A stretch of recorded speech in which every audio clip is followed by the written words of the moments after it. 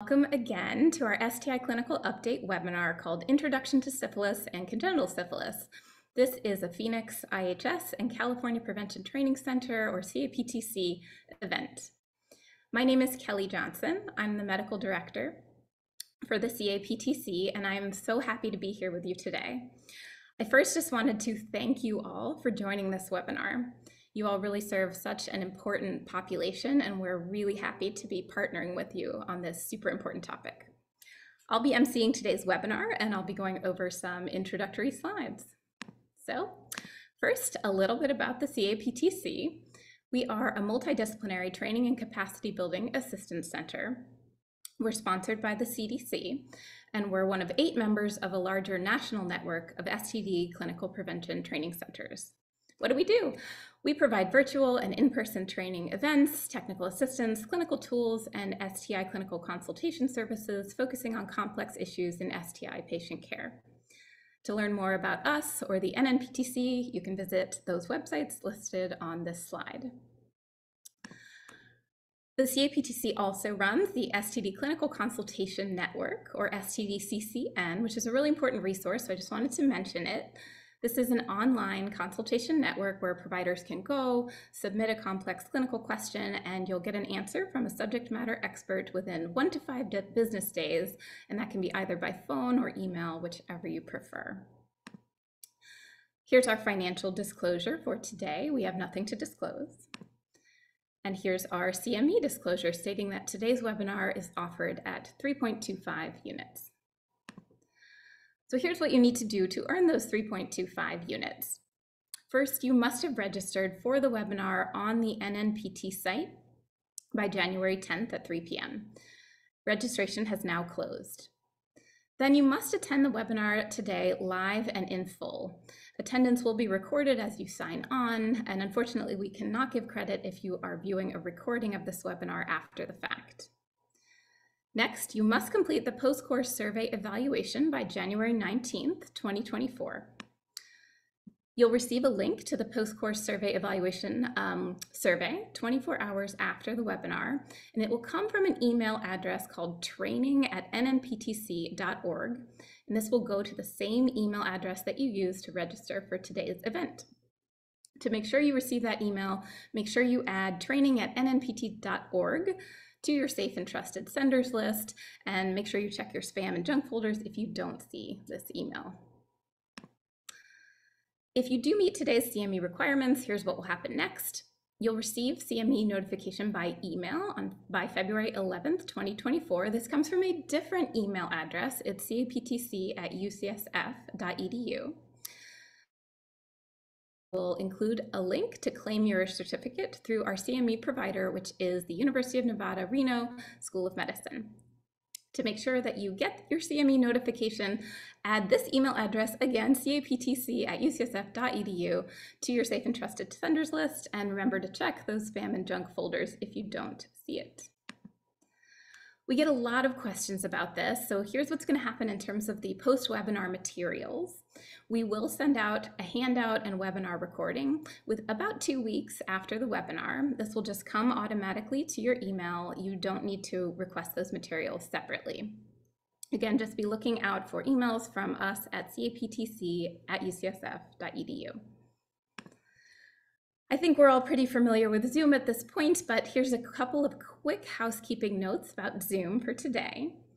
So the Q&A will be turned on for attendees, but the microphone, video, and chat will be turned off. Only presenters will have access to the microphone and video. To use the Q&A, go ahead and click on the Q&A icon, which will be on the bottom of your Zoom screen. Once you click that icon, you can type in your question and click send to submit. If you want to submit anonymously, there is a way to push a button and do that.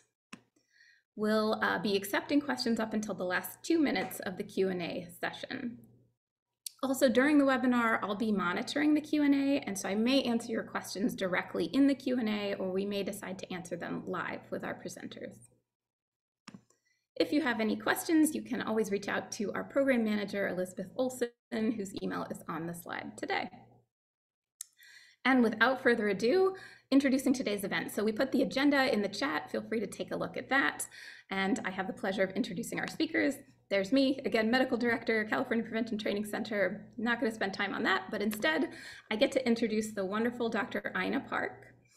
Dr. Park is the principal investigator at the California Prevention Training Center. She's a professor in the departments of family and community medicine, as well as OBGYN at the University of California, San Francisco. And in addition, she's a medical consultant in the Division of STD Prevention for the CDC.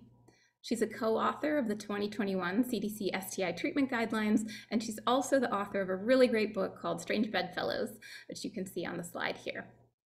I will now stop my screen share and turn it over to Dr. Park. Thank you all again so much for being here. Thanks, Kelly, for that introduction. Let's see if I can get the tech right here and actually share my slides.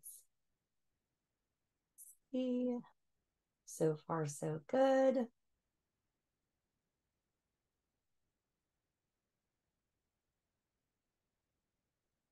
How's that looking? That looks perfect. Okay, fantastic. That's already a win that we got the slides to share. Right. So Ina Park, thank you so much, Kelly, for that lovely introduction. And I'm here to do, I think, not the most sexy part of the talk, but it's to go over the epidemiology of STIs in general, a little bit, and focus on syphilis. And I did want to add that because this is a collaboration with the Phoenix IHS, we are focusing, on Arizona data, but I think that those of you who are on the call from other IHS sites, and welcome, by the way, we'll see that there are lots of parallels to what might be going on in your centers as well.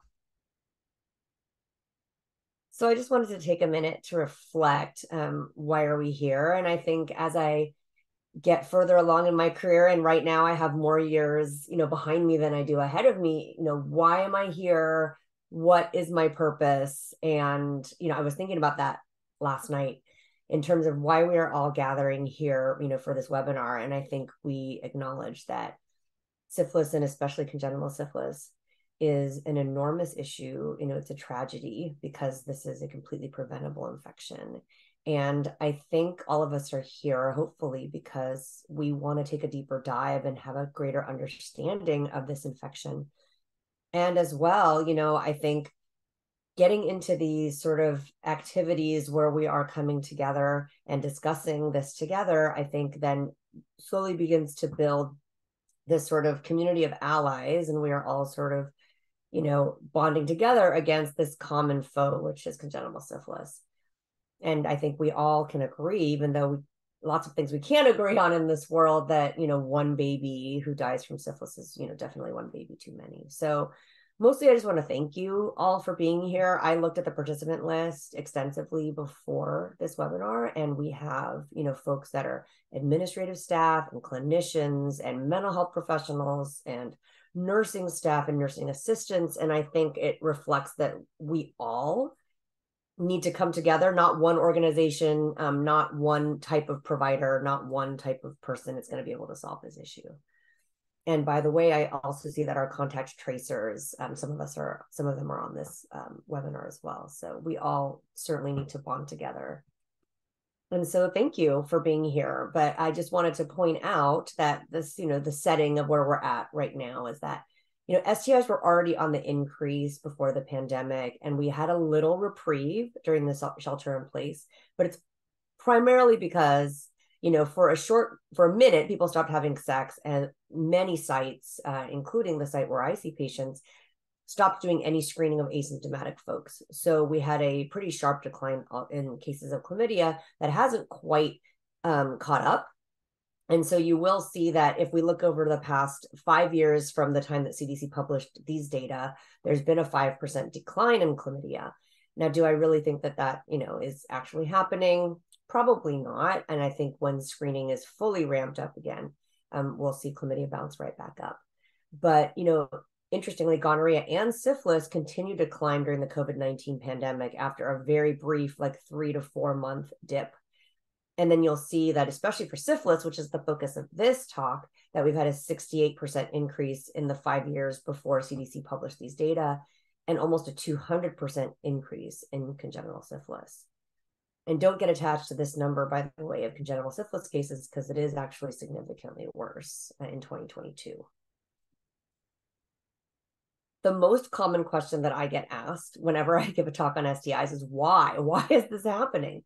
And I think the answer varies depending on which community we come from. And then I also think that there is no one answer for why this is happening in every community, but it's actually a confluence of multiple factors. So, looking at men who have sex with men, as well as the LGBTQ plus community in general, I think a huge issue that has affected the rise of STIs is actually the rise of HIV treatment and prevention. I think there's a lot less fear around HIV, which is a wonderful thing, because now we have highly effective treatment, which has been around since 1996. And now we have folks, living with HIV who have undetectable viral loads, who are not able to pass HIV sexually to partners. And then, of course, many of you have heard of HIV PrEP, which was approved in July of 2012.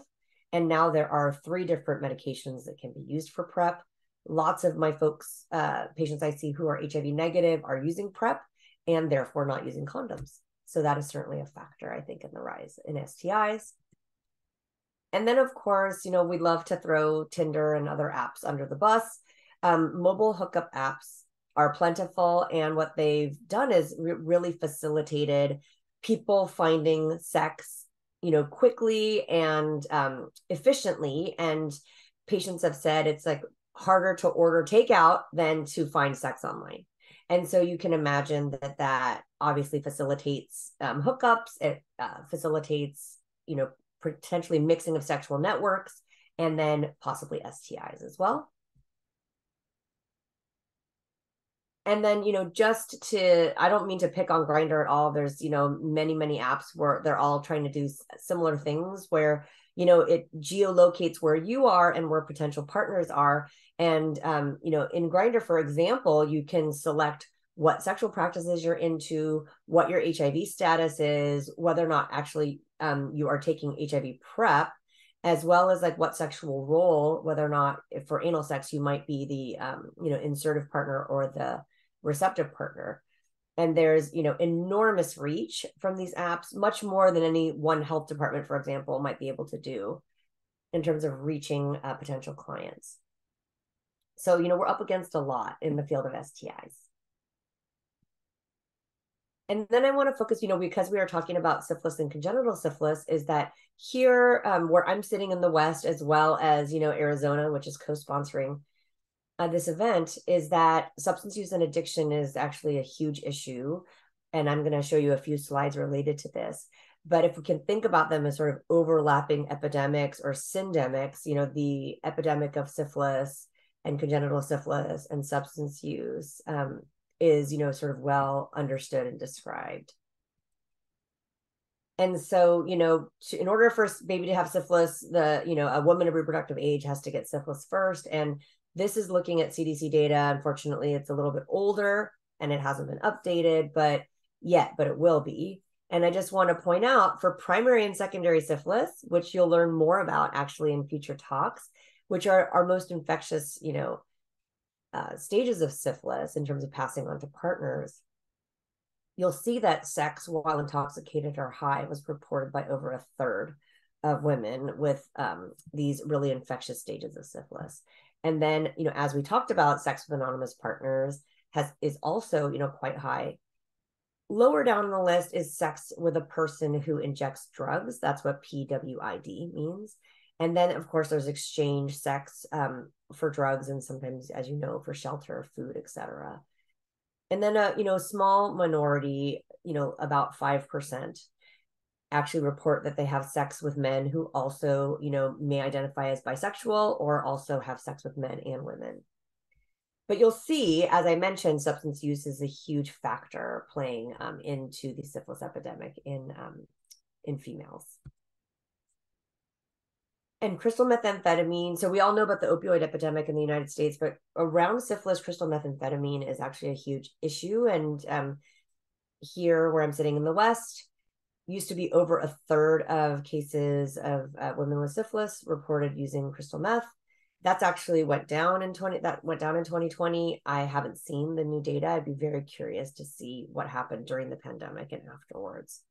But we certainly know that opioid overuse death opioid use deaths are increased. And so I'd be curious to see how methamphetamine and syphilis will be interacting in future data presentations by CDC. And then contrast to, the South and Northeast, where it's not as much of an issue. And then the Midwest is somewhere in between. So now I'm moving into some more recent data. In November of 2023, the CDC actually put out a report. It's called Vital Signs, and it's talking about the increase in syphilis in newborns. I highly recommend that you check it out. This is a graphic from the release, and you'll see that there's been a tenfold increase in the past 10 years. So now we're up, I said earlier, don't get attached to that number of congenital syphilis cases, because it's actually more than 1,000 cases higher than it was in 2021. It's 3,761 cases. And when we look at the reasons for why that's happening and sort of dissect, what we could do as folks who work in the field and take care of, some of us who take care of patients, is that timely testing and treatment during pregnancy might have prevented almost all of these cases in 2022. And I'm actually going to take a little bit of a deeper dive into that and talk specifically about American Indian and Alaska Native communities when it comes to testing and treatment gaps. So, I think CBS put it well, that it's heartbreaking, and it really is. I mean, this is one of those issues that I think is really difficult and disturbing for all of us who work in this field. So the Vital Signs report has, some really great flow charts and graphs. Here's one of them. And it's just, I think kind of self-explanatory in a sense that as primary and secondary syphilis increases among females and folks, who can become pregnant, then you'll see that in the blue line. And naturally, as that increases, congenital syphilis is also going to increase. And I'm sorry, this is not in the Vital Signs report because this is 1 year behind in terms of data, but I did want to point out, and I think everybody on this call likely knows, that there are huge differences in rates by race ethnicity. And folks serving, American Indian and Alaska Native communities will know that the rates of congenital syphilis are substantially higher than in other racial ethnic groups. And let's just look at the slope of the curve and how quickly that is increasing. And so I think our goal is really to try to flatten that curve as much as possible. And then you'll see, I think the group that's next sort of most highly affected is Pacific Islander, Native Hawaiian. So NH and PI means Native Hawaiian and Pacific Islander, followed by Black and African American, and then Hispanic Latino. Now, this is national data, and obviously in Arizona, who's collaborating on this webinar with us, it looks different because of the racial ethnic makeup of their population being different. So another thing in the Vital Signs report that I would encourage you all to look at is a flow chart looking at what are the missed opportunities around testing and treatment. And that first kind of row of boxes is really around testing, either not testing or not testing in a timely way, or having someone develop syphilis and then identifying it late because of the way testing happened. And then the next set of boxes is looking at timely and adequate testing and timely and adequate treatment. And you'll see that the two boxes in the blue reflect, a large proportion of people who either don't get treated adequately or don't have any treatment documented at all. And then I'm not going to spend time going over every single percentage because I actually want to focus, given the folks that we're talking with today, on this box over here in the second row, which is non-timely or no documented test. And I just wanted to point out that about half or 47% of congenital syphilis cases among American Indian and Alaska Native women is related to either non-timely testing or no documented test. So the national average is 36.8, but among American Indian and Alaska Native women, it's almost half. And then that is true also for Hawaiian and Pacific Islander women. It's actually 60%. And for white women, it's very similar to American Indian women. But that's in contrast to Black, African American, and Hispanic women, where actually inadequate treatment is the primary issue. So there are differences by racial ethnic group. But for the folks here on this call, really testing is the major prevention gap. I also would invite you to look at Arizona, the state of Arizona. For those of you who work in Arizona, annual report was published also in November of 2023. And they point out that Arizona did have the highest rate of congenital syphilis in the US, with a rate of 237 for 100,000 live births, and compared to the US rate of 78. So it's a great report, lots of really good information there.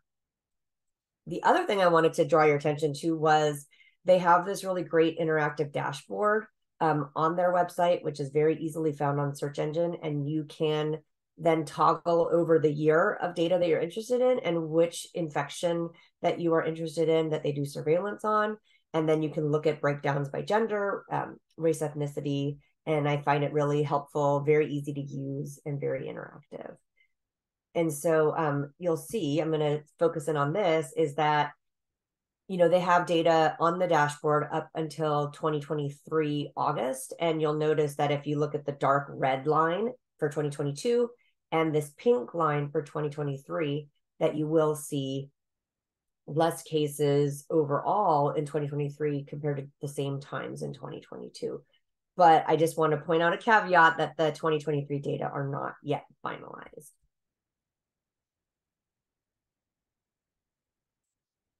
Something else that, our colleagues at the Arizona Department of Health Services actually provided to us just yesterday, so very hot off the press, is looking at the stages of syphilis in Arizona. And I just want to point out, some major take-home points here is that you'll see that the lighter colored pink and red bars represent those early cases of syphilis that, especially like the light pink, and then this darker pink, and then the lighter red represent those that are primary, secondary, and then early latent syphilis. Those are all cases of syphilis who've had the infection for less than a year. And then those darker red bars represent late latent syphilis, or syphilis when we don't know the duration of how long the infection is. And those thin navy bars on the end are congenital syphilis cases. So all I want you to notice is that, first of all, 2023 does have less cases so far. The data, again, are not totally complete and closed out. But you will notice that there's about half, of the cases are those early cases, and about half are late cases. And so from a public health standpoint, we worry from transmission amongst partners, and we worry the most about primary and secondary syphilis.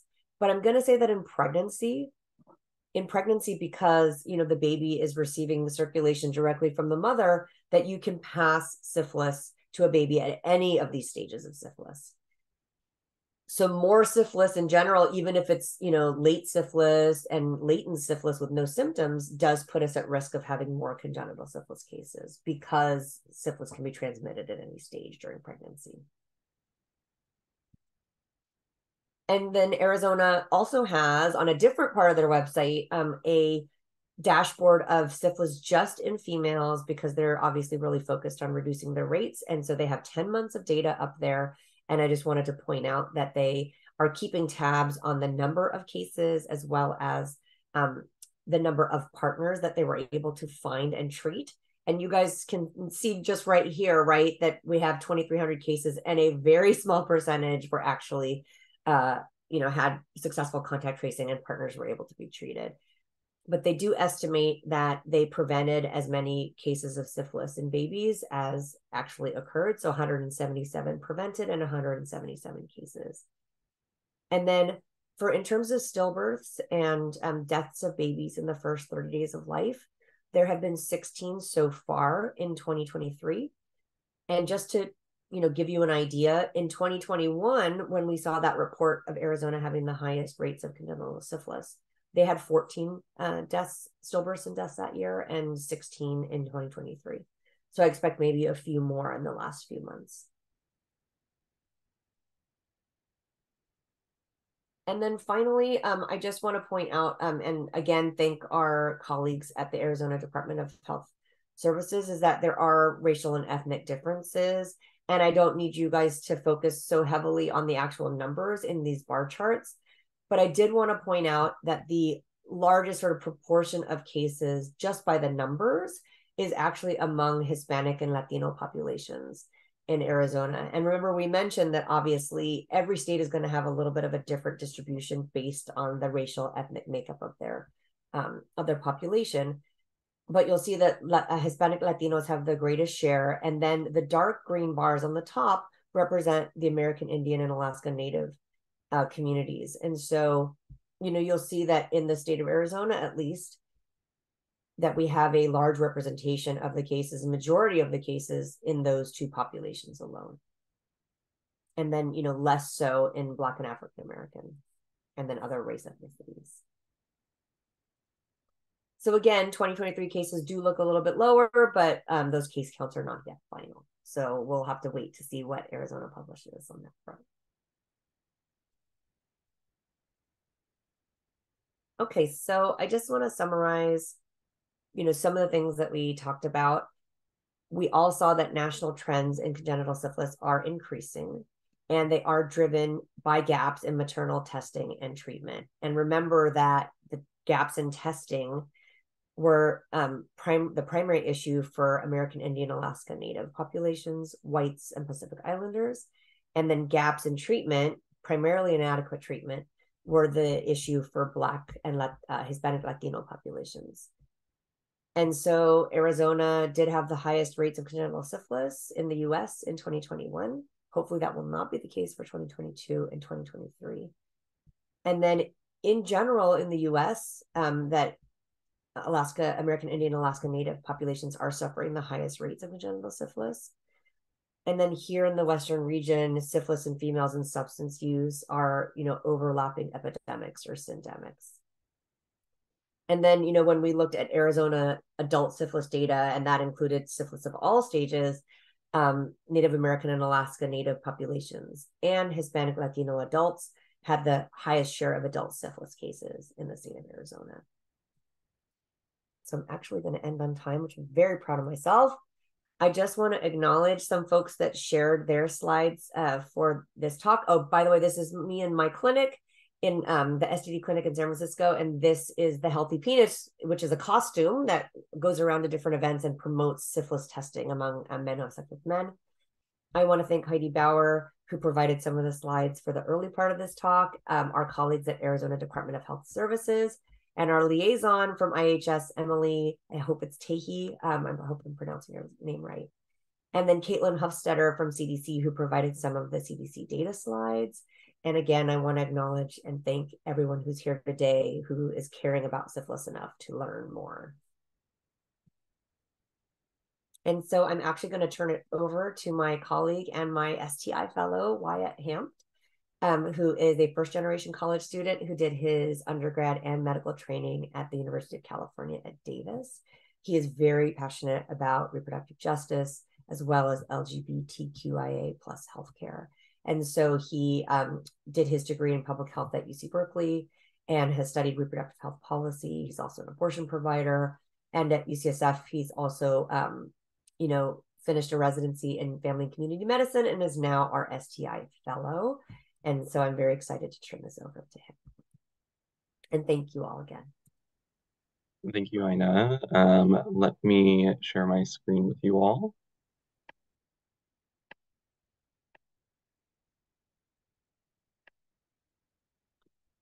And okay, are you all able to see that pretty well? Looks good. Great. Thank you, Ina, for the wonderful introduction. And today I'll be giving you all a introduction to syphilis with a Syphilis 101 talk, and which will hopefully give you a good foundation as we continue to talk more about syphilis in pregnancy, as well as congenital syphilis in later talks.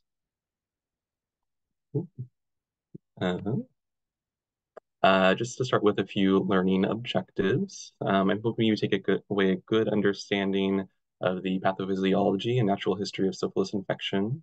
Learn to recognize symptoms of primary, secondary, and neurosyphilis. Learn to distinguish early and late latent syphilis. Learn to describe the traditional as well as reverse screening algorithms for syphilis testing and how we use them, as well as understand CDC recommendations for stage-based syphilis treatments and follow-up. And just as a kind of heads up, because we have two discussions on syphilis in pregnancy as well as congenital syphilis, the case I will be presenting to you all, as well as many of the photos, involve persons with male anatomy. And that's just because we'll have exposure to other types of people later in other presentations. So I want you to have a good variety of what you see. And I have no financial disclosures.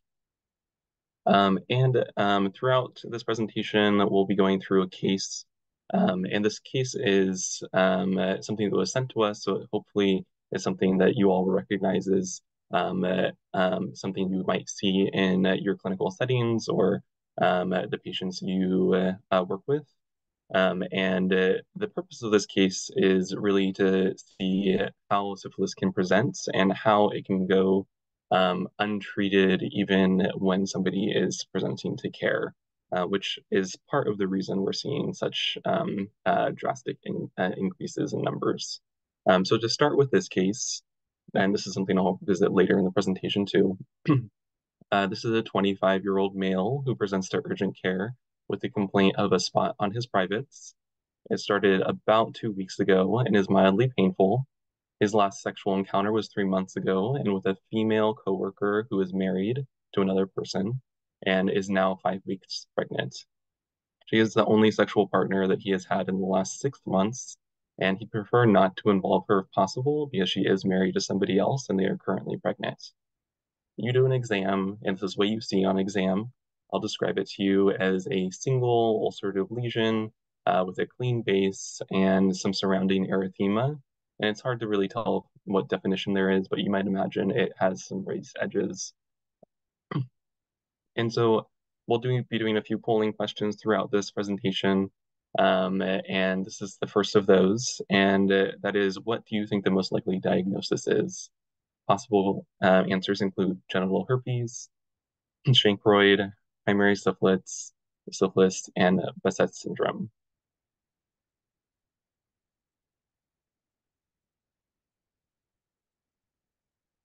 We'll wait a little while for you all to provide answers.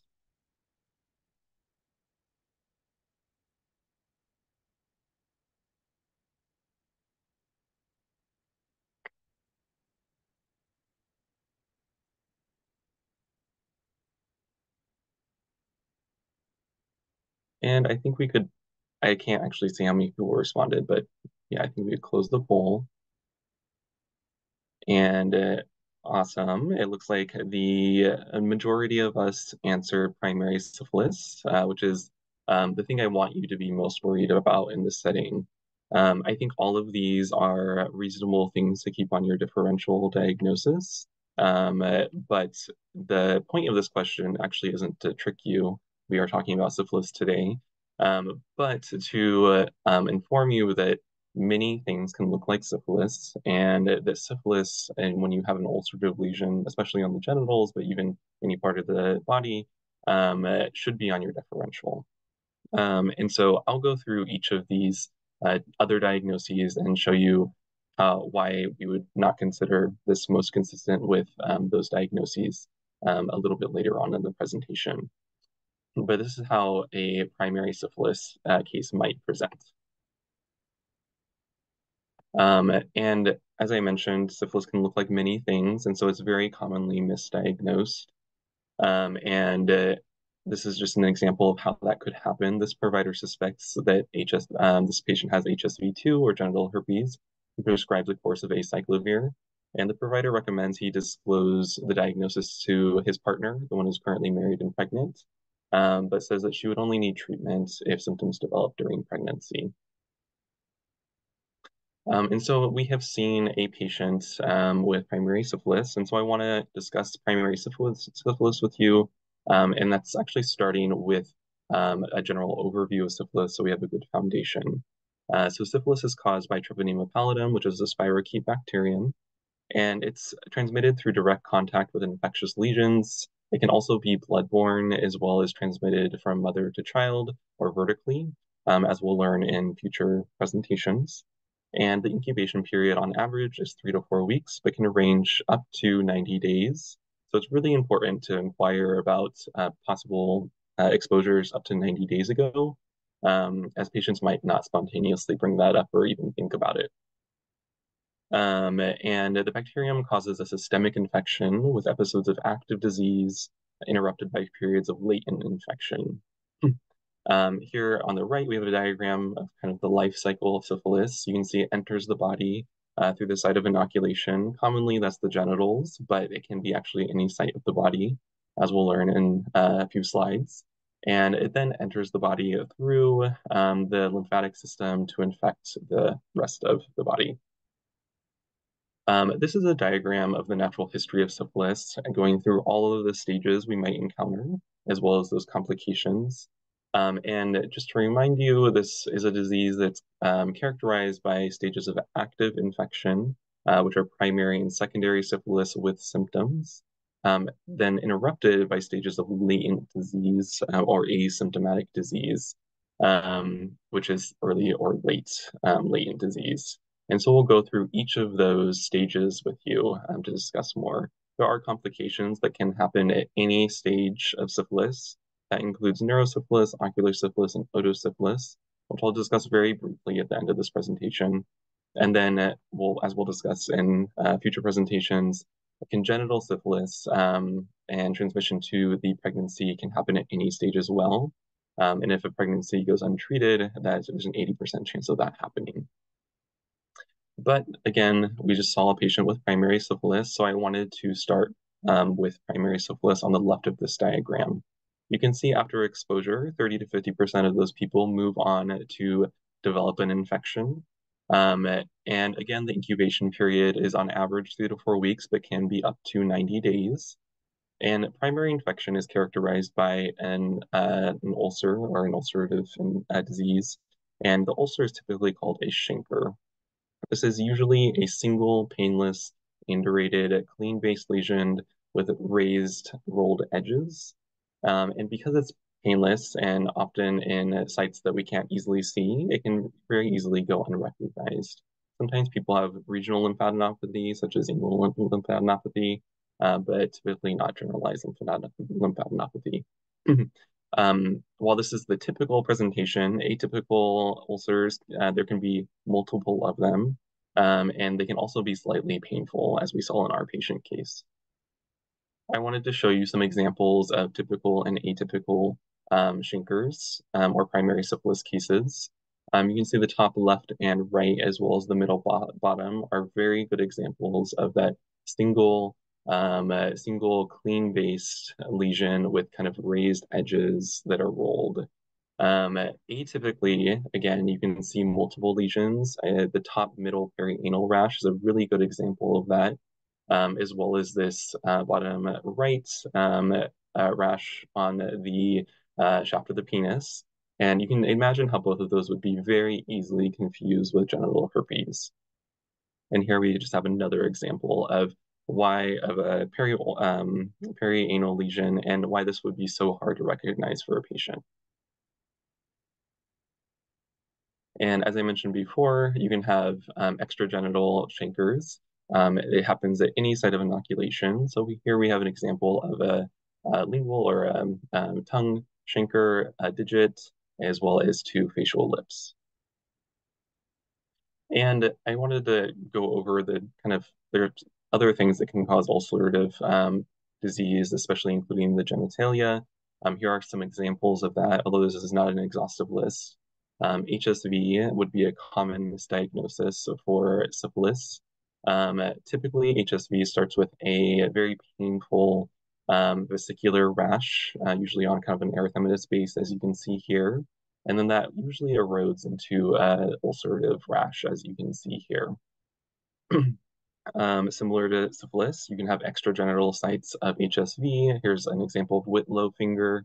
which is just an infection on the finger. And then HSV-1 commonly causes cold sores or labial infections. Another diagnosis is chancroid, which could be confusing or confused with syphilis.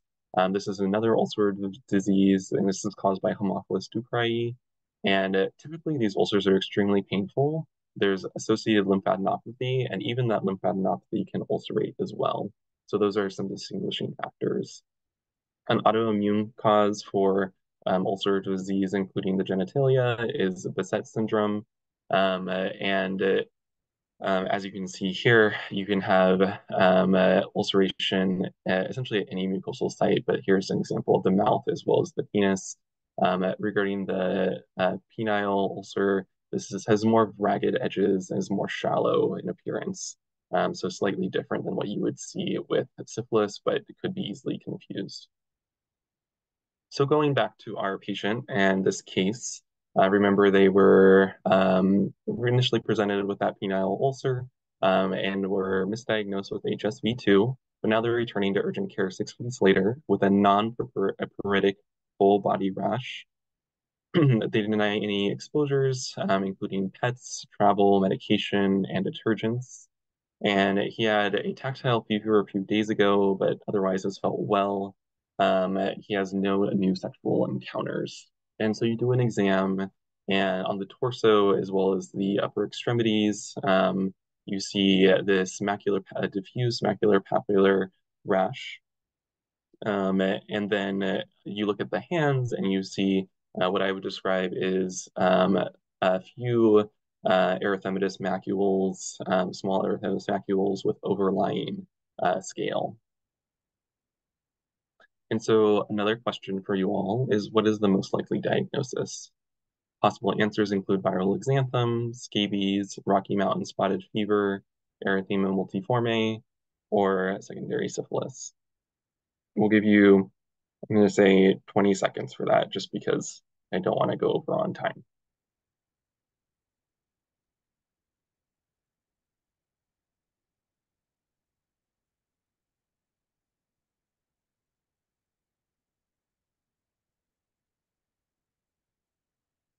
Great, amazing response rate, 82, and almost all of you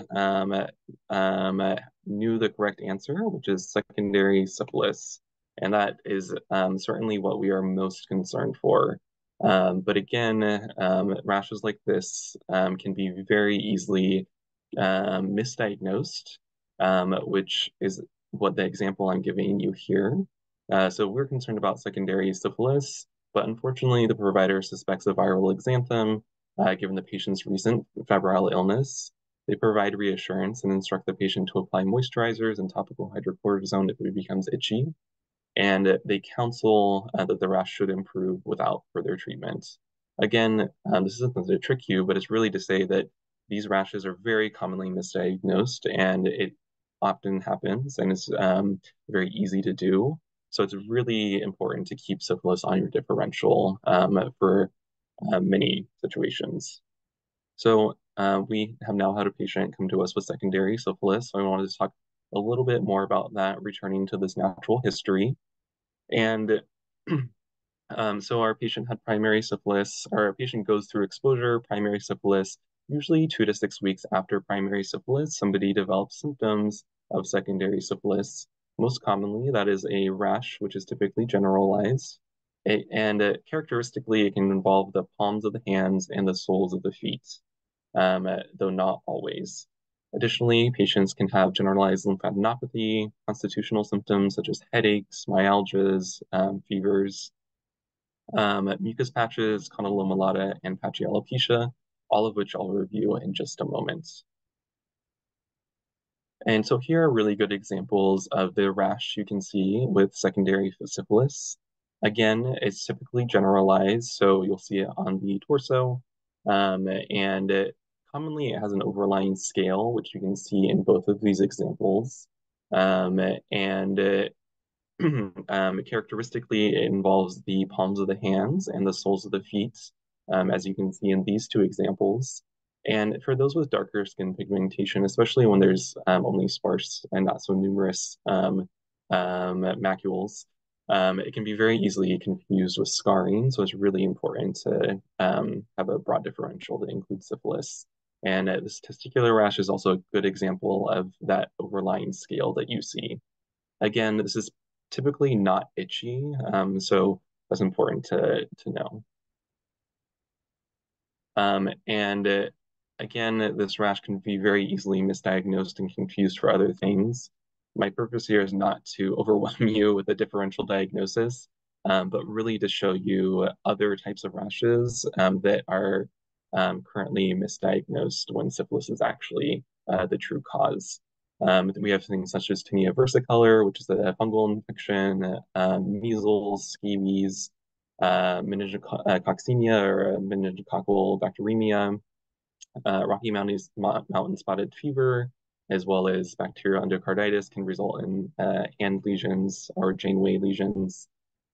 Those are infectious causes that can be very easily misdiagnosed. We have some autoimmune causes, such as palmoplantar eczema, erythema multiforme, guttate psoriasis, which commonly happens after a streptococcal infection. You have mobiliform drug reactions, which can happen 1 to 2 weeks after starting a medication.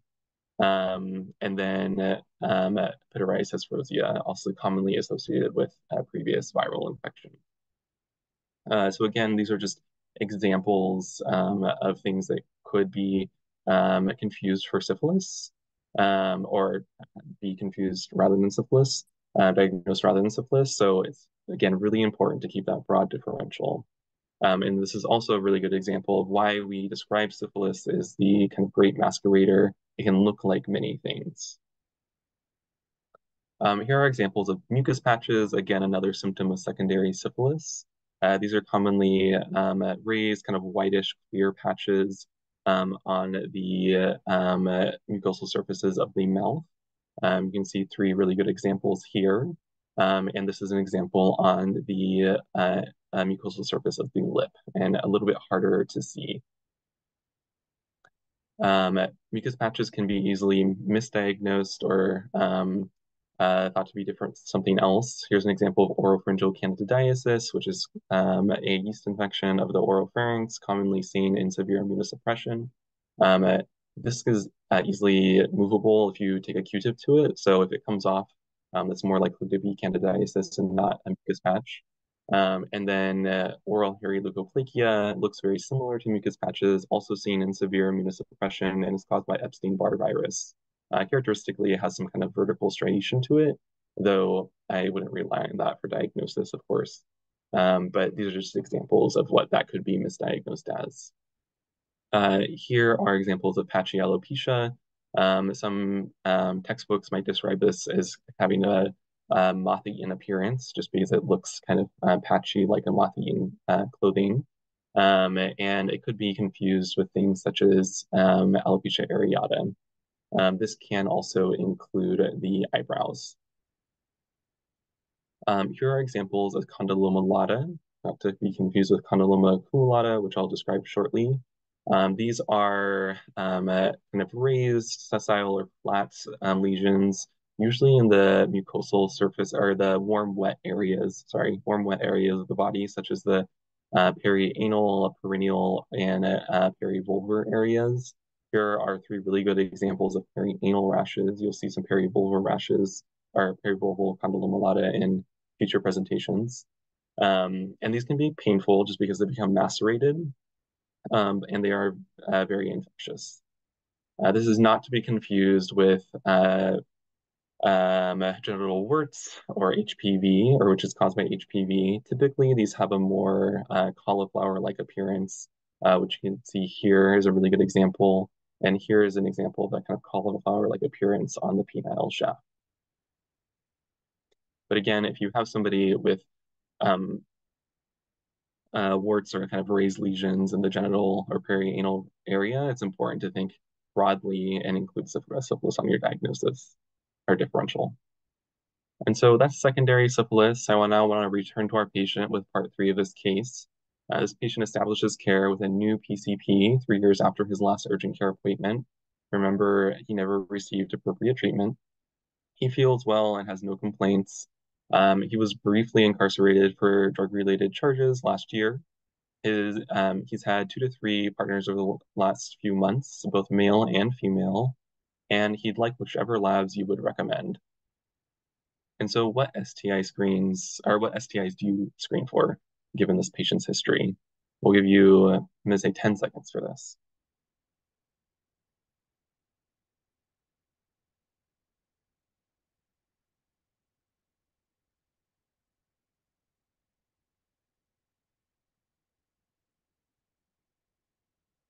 Awesome. Amazing response rate. And everyone was correct. All of the above is what we would screen for. And just given this patient's history of having both male and female partners, as well as recent incarceration and substance use, those are all things that would make us want to screen for these things. Additionally, he's never had screening. So as an adult male, that was something else you might want to think about. So the provider does screen for gonorrhea, chlamydia, HIV, and syphilis, and the patient's labs return with a non-reactive RPR and a reactive TPPA. All other labs were non-reactive, and the provider suspects the TPPA is a false positive. My question for you is, do you agree with this provider? Possible answers include yes, this is a false positive. No, this could be an old infection, or this is an old infection that may not have been treated. And C, maybe, but I want to ask more questions and do more testing. We can give you a few seconds for this. And when you're answering this, I want you to think of this patient as if you were this provider and you've never met them before, not necessarily like we know their entire history as we do.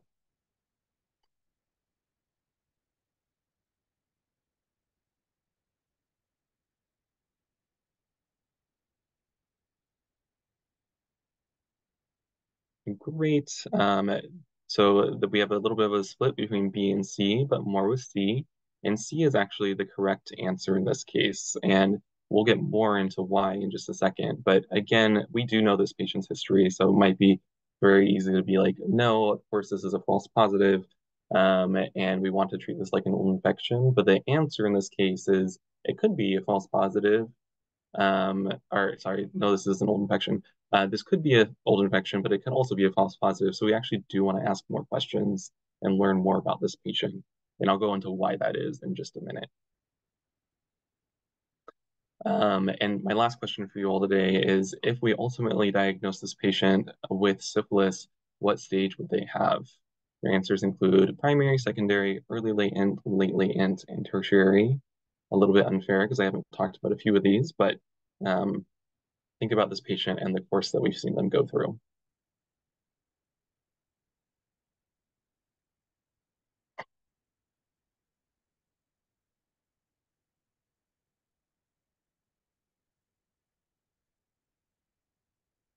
Amazing. So we have a little bit of a split, but mostly early and late latent. The answer in this case is late latent syphilis. So regardless of either if we knew this patient or didn't know this patient, they would be diagnosed with late latent syphilis or syphilis of unknown duration. We'll go into kind of how we differentiate early and late latent in just a minute. But because this patient has had an infection and it's been more than 1 year, it would be late latent syphilis. And so this provider gives, because they misdiagnosed the patient and they misinterpreted the labs, they give the patient a clear bill of health and tell him to follow up in 1 year for his annual exam. Again, this isn't to provide you with what not to do. This is really to provide you with an example of how this can go wrong. And how it commonly does go wrong. And so hopefully you can take away that from this story. And now I want to talk a little bit about latent syphilis, since we just saw a patient with latent syphilis. Again, the patient goes through exposure, develops primary and secondary symptoms commonly. And then after that, they go into a phase of latent disease. And this is asymptomatic disease. So they don't have any outward symptoms that we can recognize. And we categorize latent disease into early latent and late latent or unknown duration, and mostly for treatment purposes too. Early latent is any infection that has occurred within the last 12 months, or for which we have evidence of it occurring within the last 12 months. If it doesn't have evidence of occurring within the last 12 months, then it's considered late latent or unknown duration. And so what is evidence of occurrence or evidence of an infection within the last 12 months? So if in the last year they have had negative syphilis serology and say it's newly positive, they have a known contact with early syphilis, they've had signs or symptoms of primary or secondary syphilis, such as that chancre or that rash that I mentioned. They have a previous titer that has had an fourfold increase, or they only have one exposure within one possible exposure, and it's been within the last 1 year. If any of those things have occurred within the last year, then it can be considered early syphilis, and that's evidence of early syphilis. If none of those things have occurred, then we consider it late latent syphilis or syphilis of unknown duration. So we've talked about staging for syphilis, specifically primary, secondary, early, and late latent. So I want to go into diagnosis with you all. The gold standard for diagnosis is either direct swab or PCR swab of a lesion or dark field microscopy. Unfortunately, those things are not widely available, so we rely on serologies. Serologies can be split into two categories, including non-treponemal tests and treponemal tests. For non-treponemal tests, we have RPR and VDRL. These are quantitative tests that allow for assessment of disease burden, treatment adequacy, and reinfection. But they're non-specific, so they can be positive in other settings. Some examples include autoimmune disease. We then have treponemal tests, which detect antibodies that are specific to treponema pallidum. Some examples of that include TPPA, TPHA, FTA antibodies, ETA, and CIA. And these antibodies usually stay positive for life after initial infection, and they're not quantitative, or these tests are not quantitative. And so for these reasons, it cannot be used to assess for reinfection or response to treatments. And for diagnosis purposes, it's actually really important to have both a positive non-treponemal test and a treponemal test for diagnosis. There are a few caveats to that, which I'll go over in just a second, but typically we want both a positive RPR or VDRL as well as a positive treponemal test. Something I find very helpful for understanding how to interpret titers is understanding how they change over time with and without treatment. And that's actually what this graph here is showing. And starting with treponemal tests, remember these stay positive forever. So after an initial infection, you'll see this dotted blue line, the treponemal antibodies increase, and they then continue to stay positive. And so regardless of treatment, they will remain positive. And for this reason, they're used to identify history of syphilis, but they're not very helpful in discerning past or current infection or treatment success. We then have non-treponemal tests, which again will fluctuate over time with treatments or even without treatment. You can see here that this black line, the non-treponemal titer increases in the primary and secondary stages of syphilis, and then will by itself actually start to decrease, but with treatment will decrease more rapidly. And because it does decrease over time and can reach lower levels, it is helpful for discerning or identifying active infection as well as treatment success. Let's see. So there are two testing algorithms that we use for diagnosis of syphilis, this includes the traditional algorithm as well as the reverse screening algorithm. I'm going to go over both of these with you now, starting with the traditional algorithm. For the traditional algorithm, again, it starts with a non-treponemal test, and then for confirmation, we do a treponemal test. Again, both a reactive non-treponemal and treponemal tests are required for diagnosis of syphilis. And so starting at the top, non-treponemal test would be RPR or VDRL. If that is negative, the screening typically stops, and that person is considered unlikely to have syphilis. But if it's positive, we need to do a confirmatory test. And if that is positive, then that is confirmation of active syphilis or a past or current infection, sorry. If it's negative, then it's indicative of a likely false positive RPR, which isn't uncommon.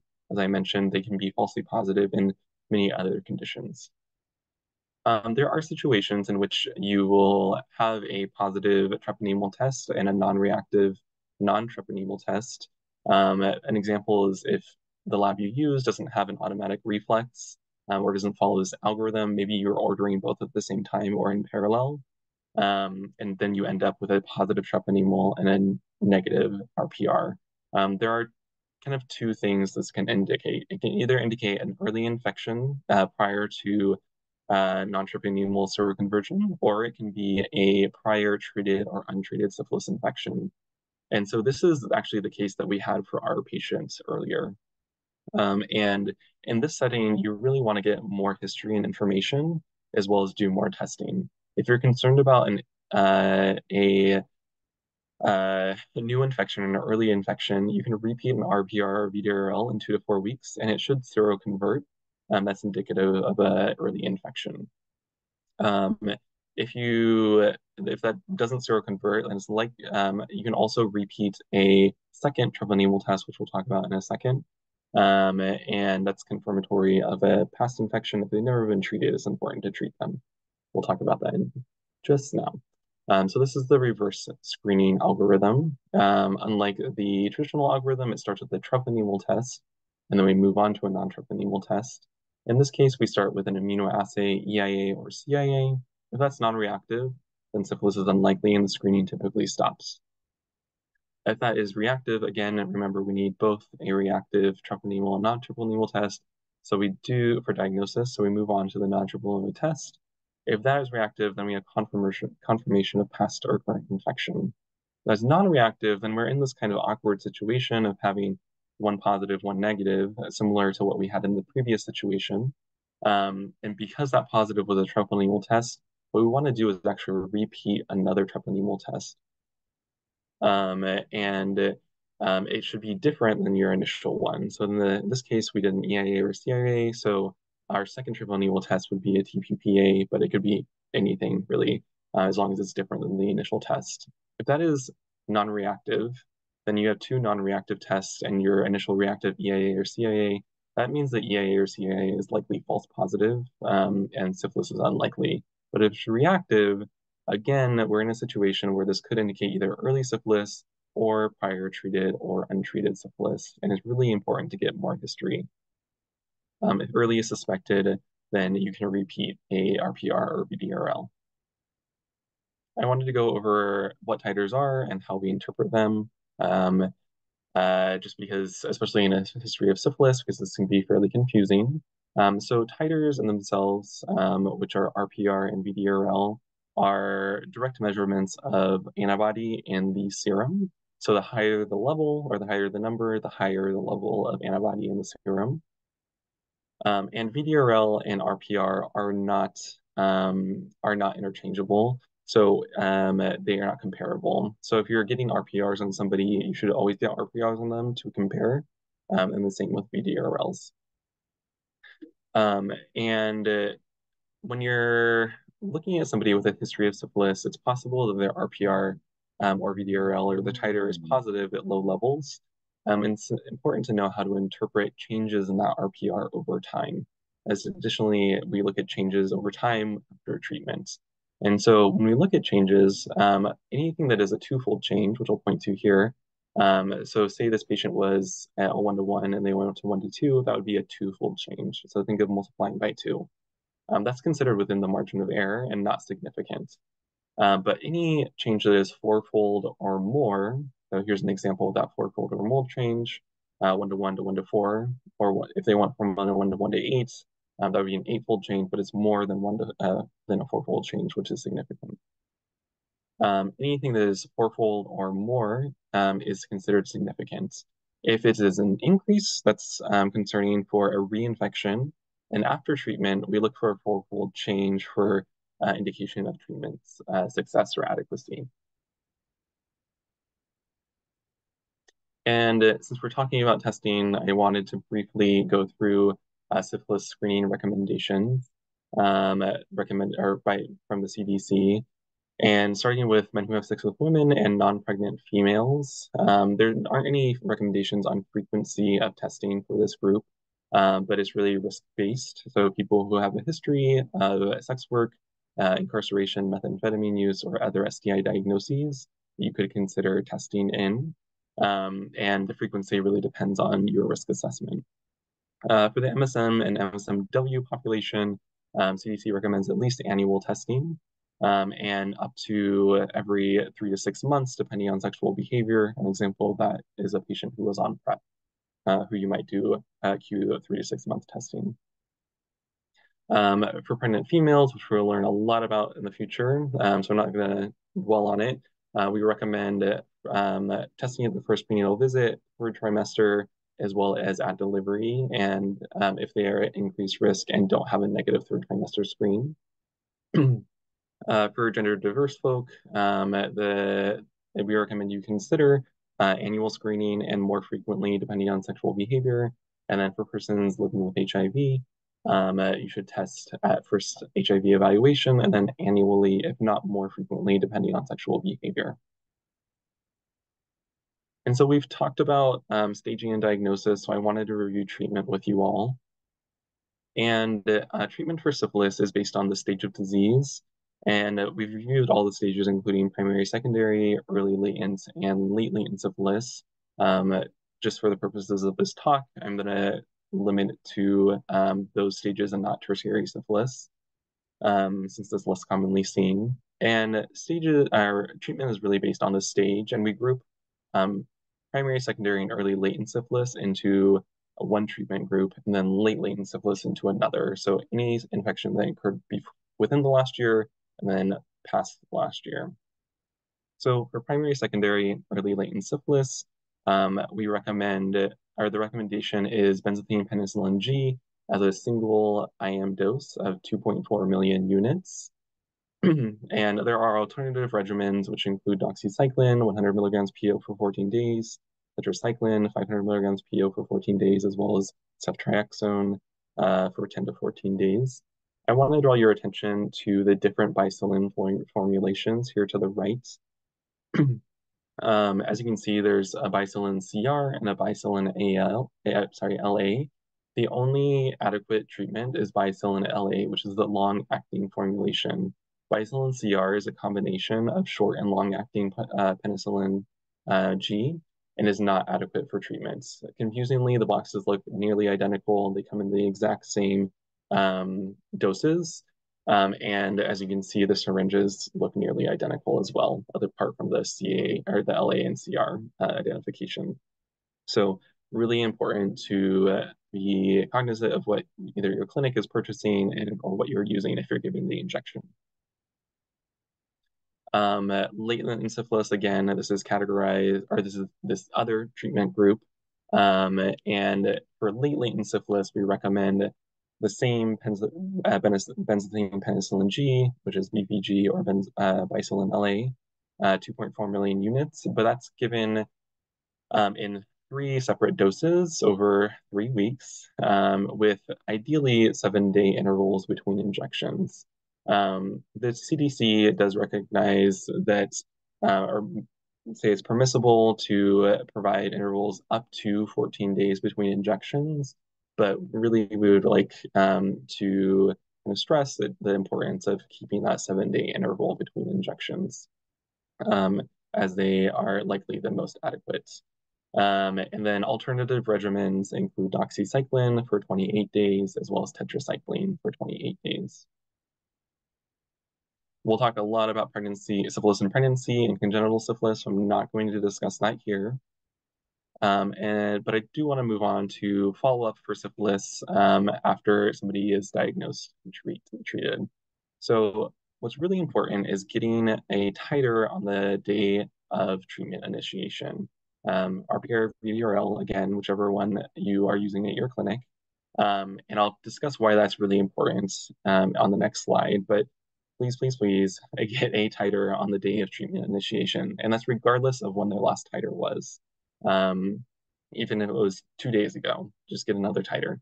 And it's because titers can change very rapidly.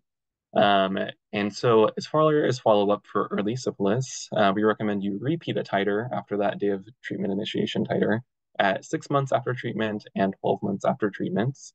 For those living with HIV, you do it more frequently at 3, 6, 9, 12, and 24 months. And you can consider more frequent titers based on risk of reinfection, such as a person who was on PrEP and getting 3 months, acute 3 months titers. That's okay. And what we're looking for treatment indication of treatment success is a 4-fold decrease in titer over the 12-month period. So by that 12-month follow-up, you should see a 4-fold decrease. So that it should go from, say, 1 to 16 to down to 1 to 4. That would be an indication of adequate treatment. For late syphilis, so syphilis diagnosed that has been existent or infecting the person for 1 year or more, we recommend repeat titers at 6, 12, 20, and 24 months, more frequently for those with HIV. And you can also consider more frequently for those who are at increased risk. And adequate treatment is considered a 4-fold decrease in titer over that 24-month period. So you're comparing day of initiation titer to the 24-month titer. And just stressing the importance of that day of treatment initiation titer. So this is kind of, imagine this being a timeline. This is when you initially see that patient, you get the RPR and say it's 1 to 256. And then we don't usually treat patients the same day. It's not common because we have to wait on the lab to come back. But you call the patient and you say, hey, your titer was increased, come back in for treatment. And say you treat them and you don't get a titer, but then they follow up for their 6-month titer or their 12-month titer, and it's still 1 to 256. Well, it looks like your treatment was not successful, which is would be a bummer because it would indicate you'd need to treat them again, or maybe they've been reinfected. But if you had gotten a titer on the day of treatment initiation, you would have recognized that their titer was actually much higher than it was before, and that you actually have achieved that 4-fold decrease. Titers can change quite significantly over even a few days, which is why we recommend getting a titer on day of treatment initiation, because it's comparing to this titer is how we determine treatment success, and it can establishes the baseline for us. This is frequently forgotten, which is why I'm really stressing this point. And it's hard to really assess treatment adequacy unless we have it.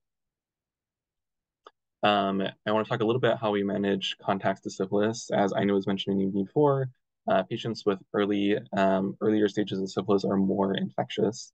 So a sexual contact to somebody with early syphilis in the last 90, so wait, sorry. A sexual contact who had to somebody with early syphilis in the last 90 days should be treated presumptively for early syphilis, regardless of their testing. The reason for this, again, remember that incubation is up to 90 days, so they could develop syphilis kind of regardless of what their serology shows. So if they've had contact within the last 90 days, you should treat them. If it's been more than 90 days since their contact with the person with early syphilis, then if serology is readily available, get it. And if it's positive, treat them. If it's negative, don't. But if it's not readily available, then you should just treat them presumptively. And then for persons with long-term sex partners who have latent syphilis, again, this is a less contagious stage of the disease. So you should clinically and serologically evaluate them. And if they are found to have a diagnosis of syphilis, then you should treat them. I wanted to talk briefly about neurosyphilis. We only have a few minutes. Just to put it on your radar. Again, neurosyphilis can occur at any stage of disease. And you can also have ocular and otosyphilis. And there's kind of 2 stages of neurosyphilis. There's early manifestations and late manifestations. Early manifestations include cranial nerve dysfunction, meningitis, stroke, altered mental status. You can get otosyphilis with hearing loss and tinnitus, as well as ocular syphilis with visual changes. There's a large variety of visual symptoms you can have, or eye symptoms. Typically, those are unilateral, and typically ear symptoms are bilateral. Late manifestations happen several decades later, later include tabes dorsalis, as well as general paresis. The thing I really want to stress for you all is that anyone who has syphilis can have neurosyphilis, so it's really important to do a thorough neurologic exam on initial diagnosis of syphilis. That includes things such as cranial nerve examination, hearing, vision, strength, sensation, and balance assessment. If there are no concerning findings, then you should treat them based on stage, as we discussed previously. If there are concerning findings, this could be an indication of neurosyphilis, and they should have appropriate workup. Typically, we send people to the ED for a lumbar puncture, and that might also include an eye and ear exam. I'm not going to go thoroughly into diagnosis of neurosyphilis, but I do just want to point out that the treatment is different, and that's why it's important to recognize, because if it goes unrecognized and you don't provide adequate treatment, this could result in treatment failure. The treatment is aqueous crystalline penicillin G IV for 10 to 14 days. And so that was a rapid review of neurosyphilis. And so just as a summary, syphilis can look like many things. And so you should have a low threshold for testing and screen broadly. Neurosyphilis and congenital syphilis can occur at any stage of infection. Serologic diagnosis of syphilis requires reactive treponemal and non-treponemal tests, but having only a reactive treponemal test warrants further workup and questioning. And treat syphilis depending on the stage of disease. Penicillin is the drug of choice, but there are acceptable alternatives in most cases, excluding pregnancy, which we'll discuss soon. Sorry, I went a little bit over, but I do want to introduce our next speaker, who is Tamara Ooms. Tamara is a nurse practitioner by training, and she is clinical faculty and a program manager for the California Pacific Training Center. Tamara has worked in sexual and reproductive health care for over 20 years as a clinician, educator, and administrator. She is a member of the volunteer faculty at UCSF's School of Nursing, and she provides clinical care to patients at a municipal STI clinic in Portland, Oregon, where she currently lives. Tamara, I will pass it over to you. Thank you, Wyatt. Appreciate it. Let me get my slides pulled up here. All right, hopefully everyone can see that correctly. All right, so I'm just going to take a brief moment to talk about prevention of syphilis and other STIs. As Dr. Park mentioned at the beginning of the webinar, and I think others have said this as well, we're thinking, whenever we think about syphilis, right, we also need to think about gonorrhea, chlamydia, and HIV. So I'm going to do a really brief presentation about how to think about prevention for these 4 STIs. So really, I'm going to talk about today biomedical, meaning medication to prevent these 4 infections. So we're going to primarily talk about this new strategy called, you've probably heard of, got a lot of press last year, called DoxyPEP. So this is doxycycline, an antibiotic for bacterial STI prevention. And then we'll briefly talk about HIV post-exposure prophylaxis, or PEP, HIV pre-exposure prophylaxis, or HIV PrEP, and then also what's called HIV treatment as prevention, or TASP, or also known as U equals U, undetectable equals untransmissible. So this is going to be kind of a whirlwind. All right, so let's just talk briefly about DoxyPEP. So doxycycline is a tetracycline class of antibiotics, and it's in the tetracycline class. And it's safe, inexpensive, and has very few side effects, which is why it's a great medication for this purpose. It's used mostly for respiratory, skin, and soft tissue infections. And it's important to know it is quite active, right? We know this against chlamydia and syphilis. It's not used for gonorrhea. And this is because in the United States, about 20% of gonorrhea samples tested show resistance to doxycycline. There have been 3 major trials that have shown the effectiveness of DoxyPEP, but these have only been, and this is important to remember, in cisgender, meaning men assigned male at birth, and who identify as male. So cisgender men who have sex with men, and also transgender women. The DoxyPEP trial was the major RCT in the United States that was designed specifically to evaluate this new strategy, and it received the most press last year. My guess is you heard about it on the radio or saw articles about it. But this was this incredibly significant trial because it showed that DoxyPEP lowered the risk of gonorrhea, chlamydia, and syphilis by 65%. So this was really a huge breakthrough in biomedical STI prevention. So what is DoxyPEP? DoxyPEP is taking 200 milligrams of doxycycline within 72 hours, but preferably within 24 hours after condomless oral, anal, or vaginal sex. And like I said, this major RCT shows that this decreases the risk of these 3 bacterial STIs by 65% in these 2 specific populations. So how is DoxyPEP prescribed? Most of us and most insurance cover 100 milligram pills of doxycycline. For most people, this is going to be 2 pills, again, taken ideally within 24 hours of sex, but up to 72 hours. Patients should not exceed more than 1 dose daily. And what's the important messages to give to patients? Taking doxy with a big glass of water is important. Wearing sunscreen. The reason for the water is because we know that doxy sometimes can lead to what's called pill esophagitis. So when the esophagus, the throat, right, gets irritated by the medication. So taking it with a big glass of water, not lying down for 30 minutes after you take it, these can help with that. Wearing sunscreen is important, and then avoiding dairy products, calcium antacids, or multivitamins 2 hours before or after taking doxy. Part of prescribing doxy is screening patients for other STIs every 3 months. And then folks often ask about lab monitoring. Most people think this is really unlikely unless there are underlying conditions, but some places are recommending an annual check, primarily for liver function. All right, what about DoxyPEP for cisgender women? And again, by cisgender, I mean someone who is assigned female at birth and identifies as female. So we know that DoxyPEP is effective, right, in MSM and trans women.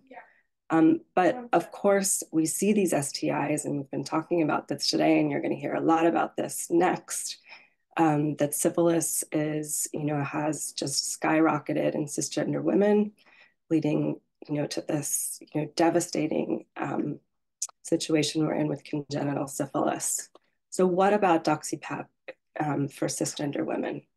So an RCT looked at this question specifically in young women in Kenya, and the results were just published last month.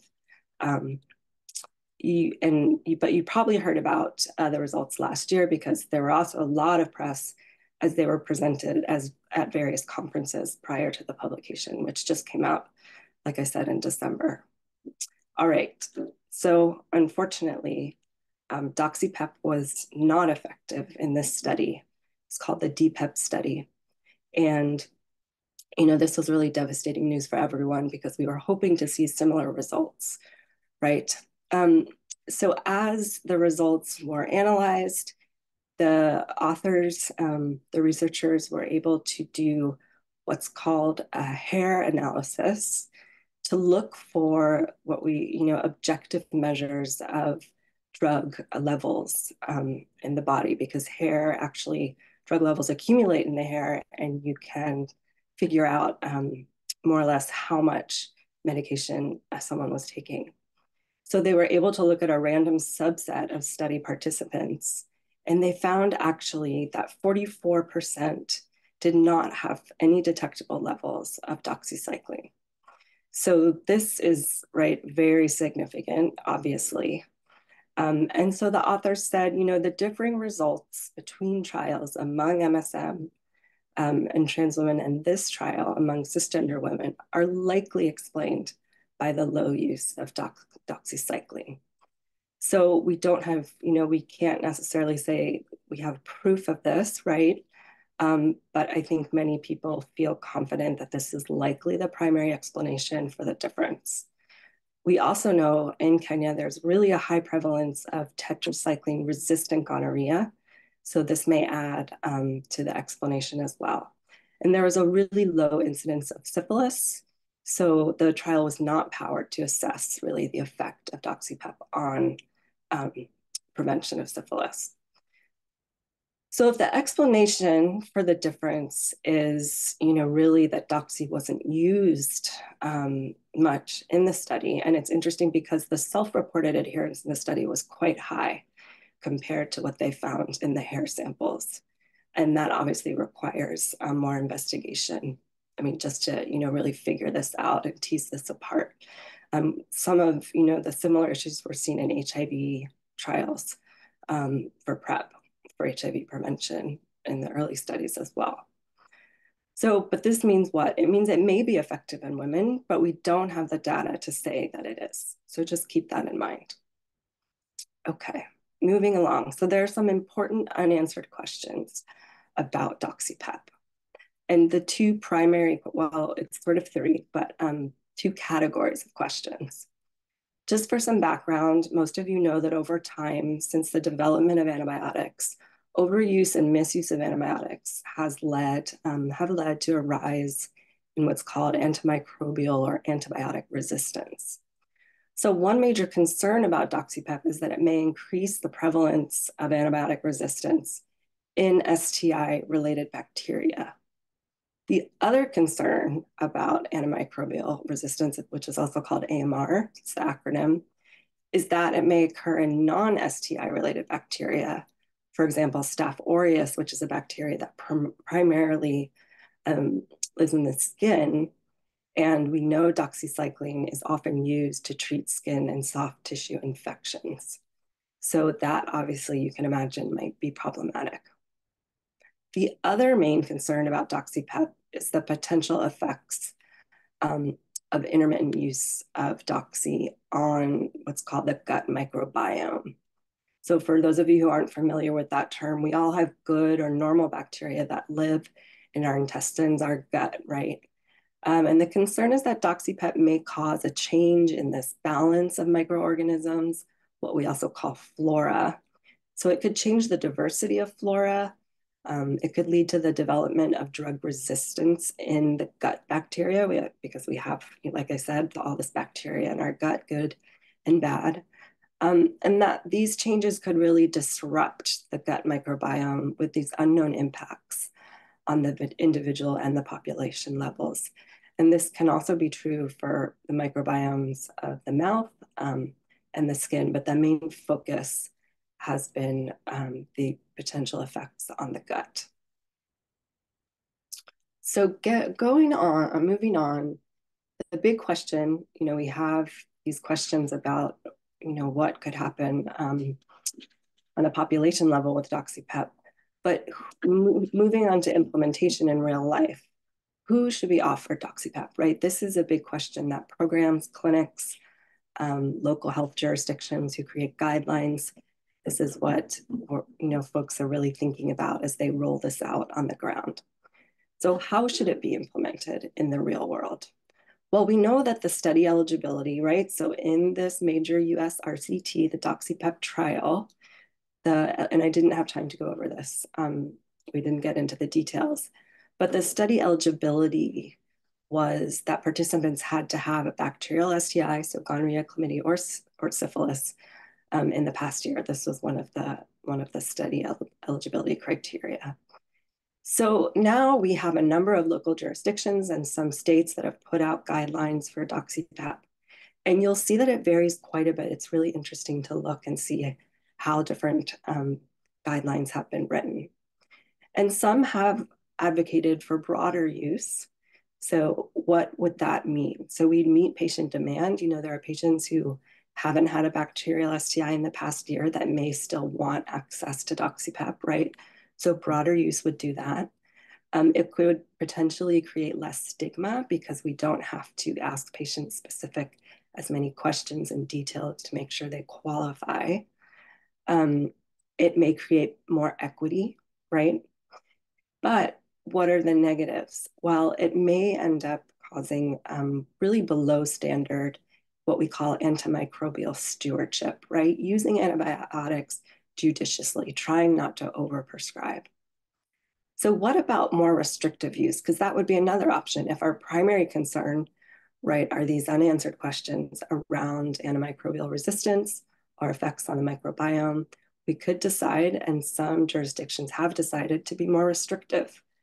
And so what does this do? Well, it maximizes the benefit risk ratio, right? It minimizes excess antibiotic use, but it's really a lot more complicated to identify candidates and to screen folks for, the eligibility criteria. So this would mean, making sure we know more details about potentially the sex someone has, the number of partners, their STD history, really digging into very personal information that many patients may not want to disclose.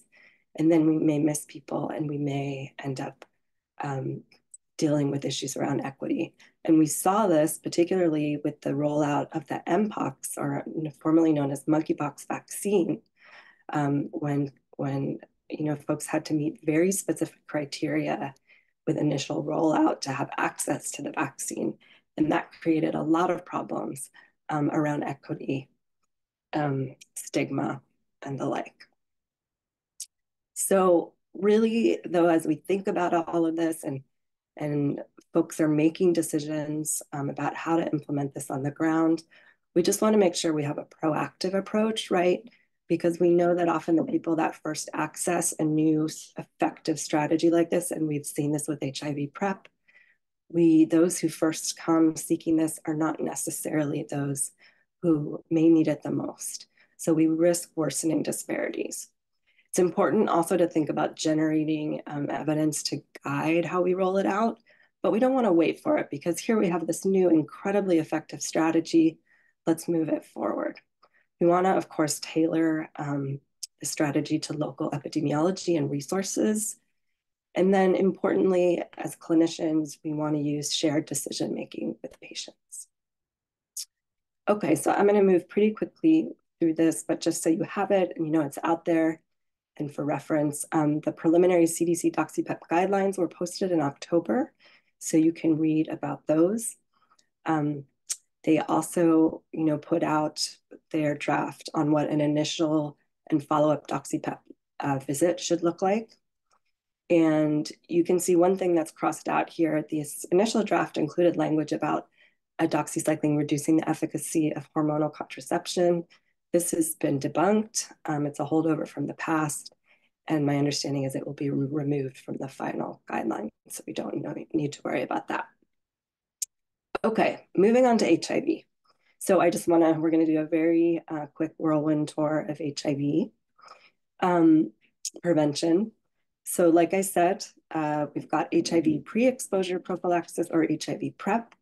We have HIV post-exposure prophylaxis, or HIV PEP. And then we have treatment as prevention, also known as TASP, or U equals U. So what do we have? What are our options right now for HIV PrEP?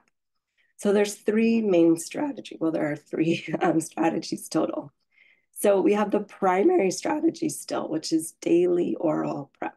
And you'll see here the medication I've listed, which is now generic, the approximate cost out of pocket, not including insurance adjustments per month. And you'll see there's a generic, Truvada, and then what's also called Descovy, which is still brand, so much more expensive. We have, again, a different oral strategy, which is known as 211, or on-demand PrEP. And this is taking pills when you need them, right before sex, and then twice after sex at a specific interval. And if you want more information, you can find it online. There's great infographics about how to take 211 PrEP. You definitely have to plan ahead because the first dose needs to be no sooner than 2 hours, 24 to 2 hours before sex. And then you take, and that's 2 pills, and then you take 1 pill every 24 hours for 2 doses after.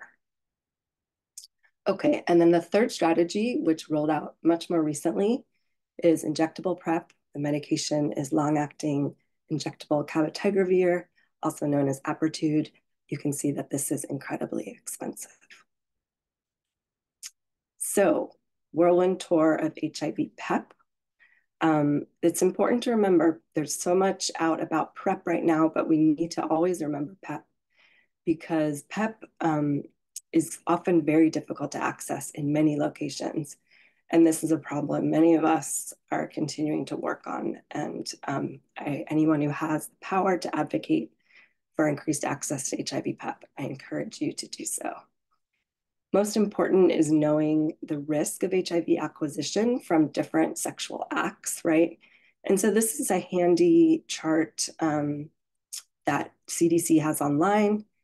And it includes the probability, again, this is, modeling of acquiring HIV per 10,000 exposures for different acts of sex. So I think this is important and definitely worth looking at. We know there's factors that increase risk, including STIs, acute HIV infection, obviously when viral loads are very high, late stage HIV infection, like I said, these high HIV viral loads, and then any trauma to tissue. Where sex occurs. What are factors that decrease the risk?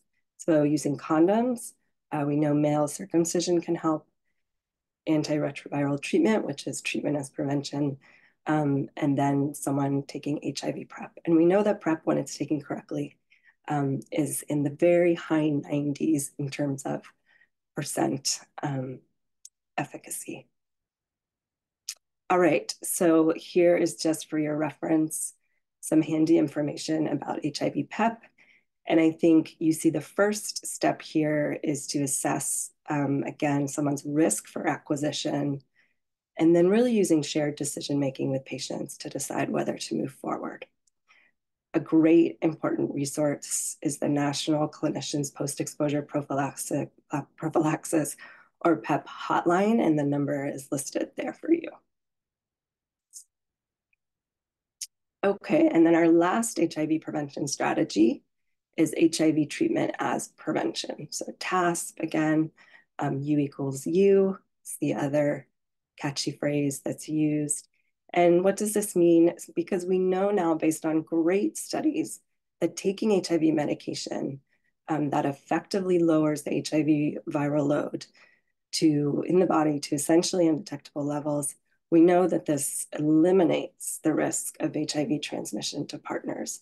So when this research, came out, the results, it was really important. Many researchers knew this, but we needed the data to really back it up. And so now we know this is a very effective prevention method for anyone who has HIV, who's living with HIV.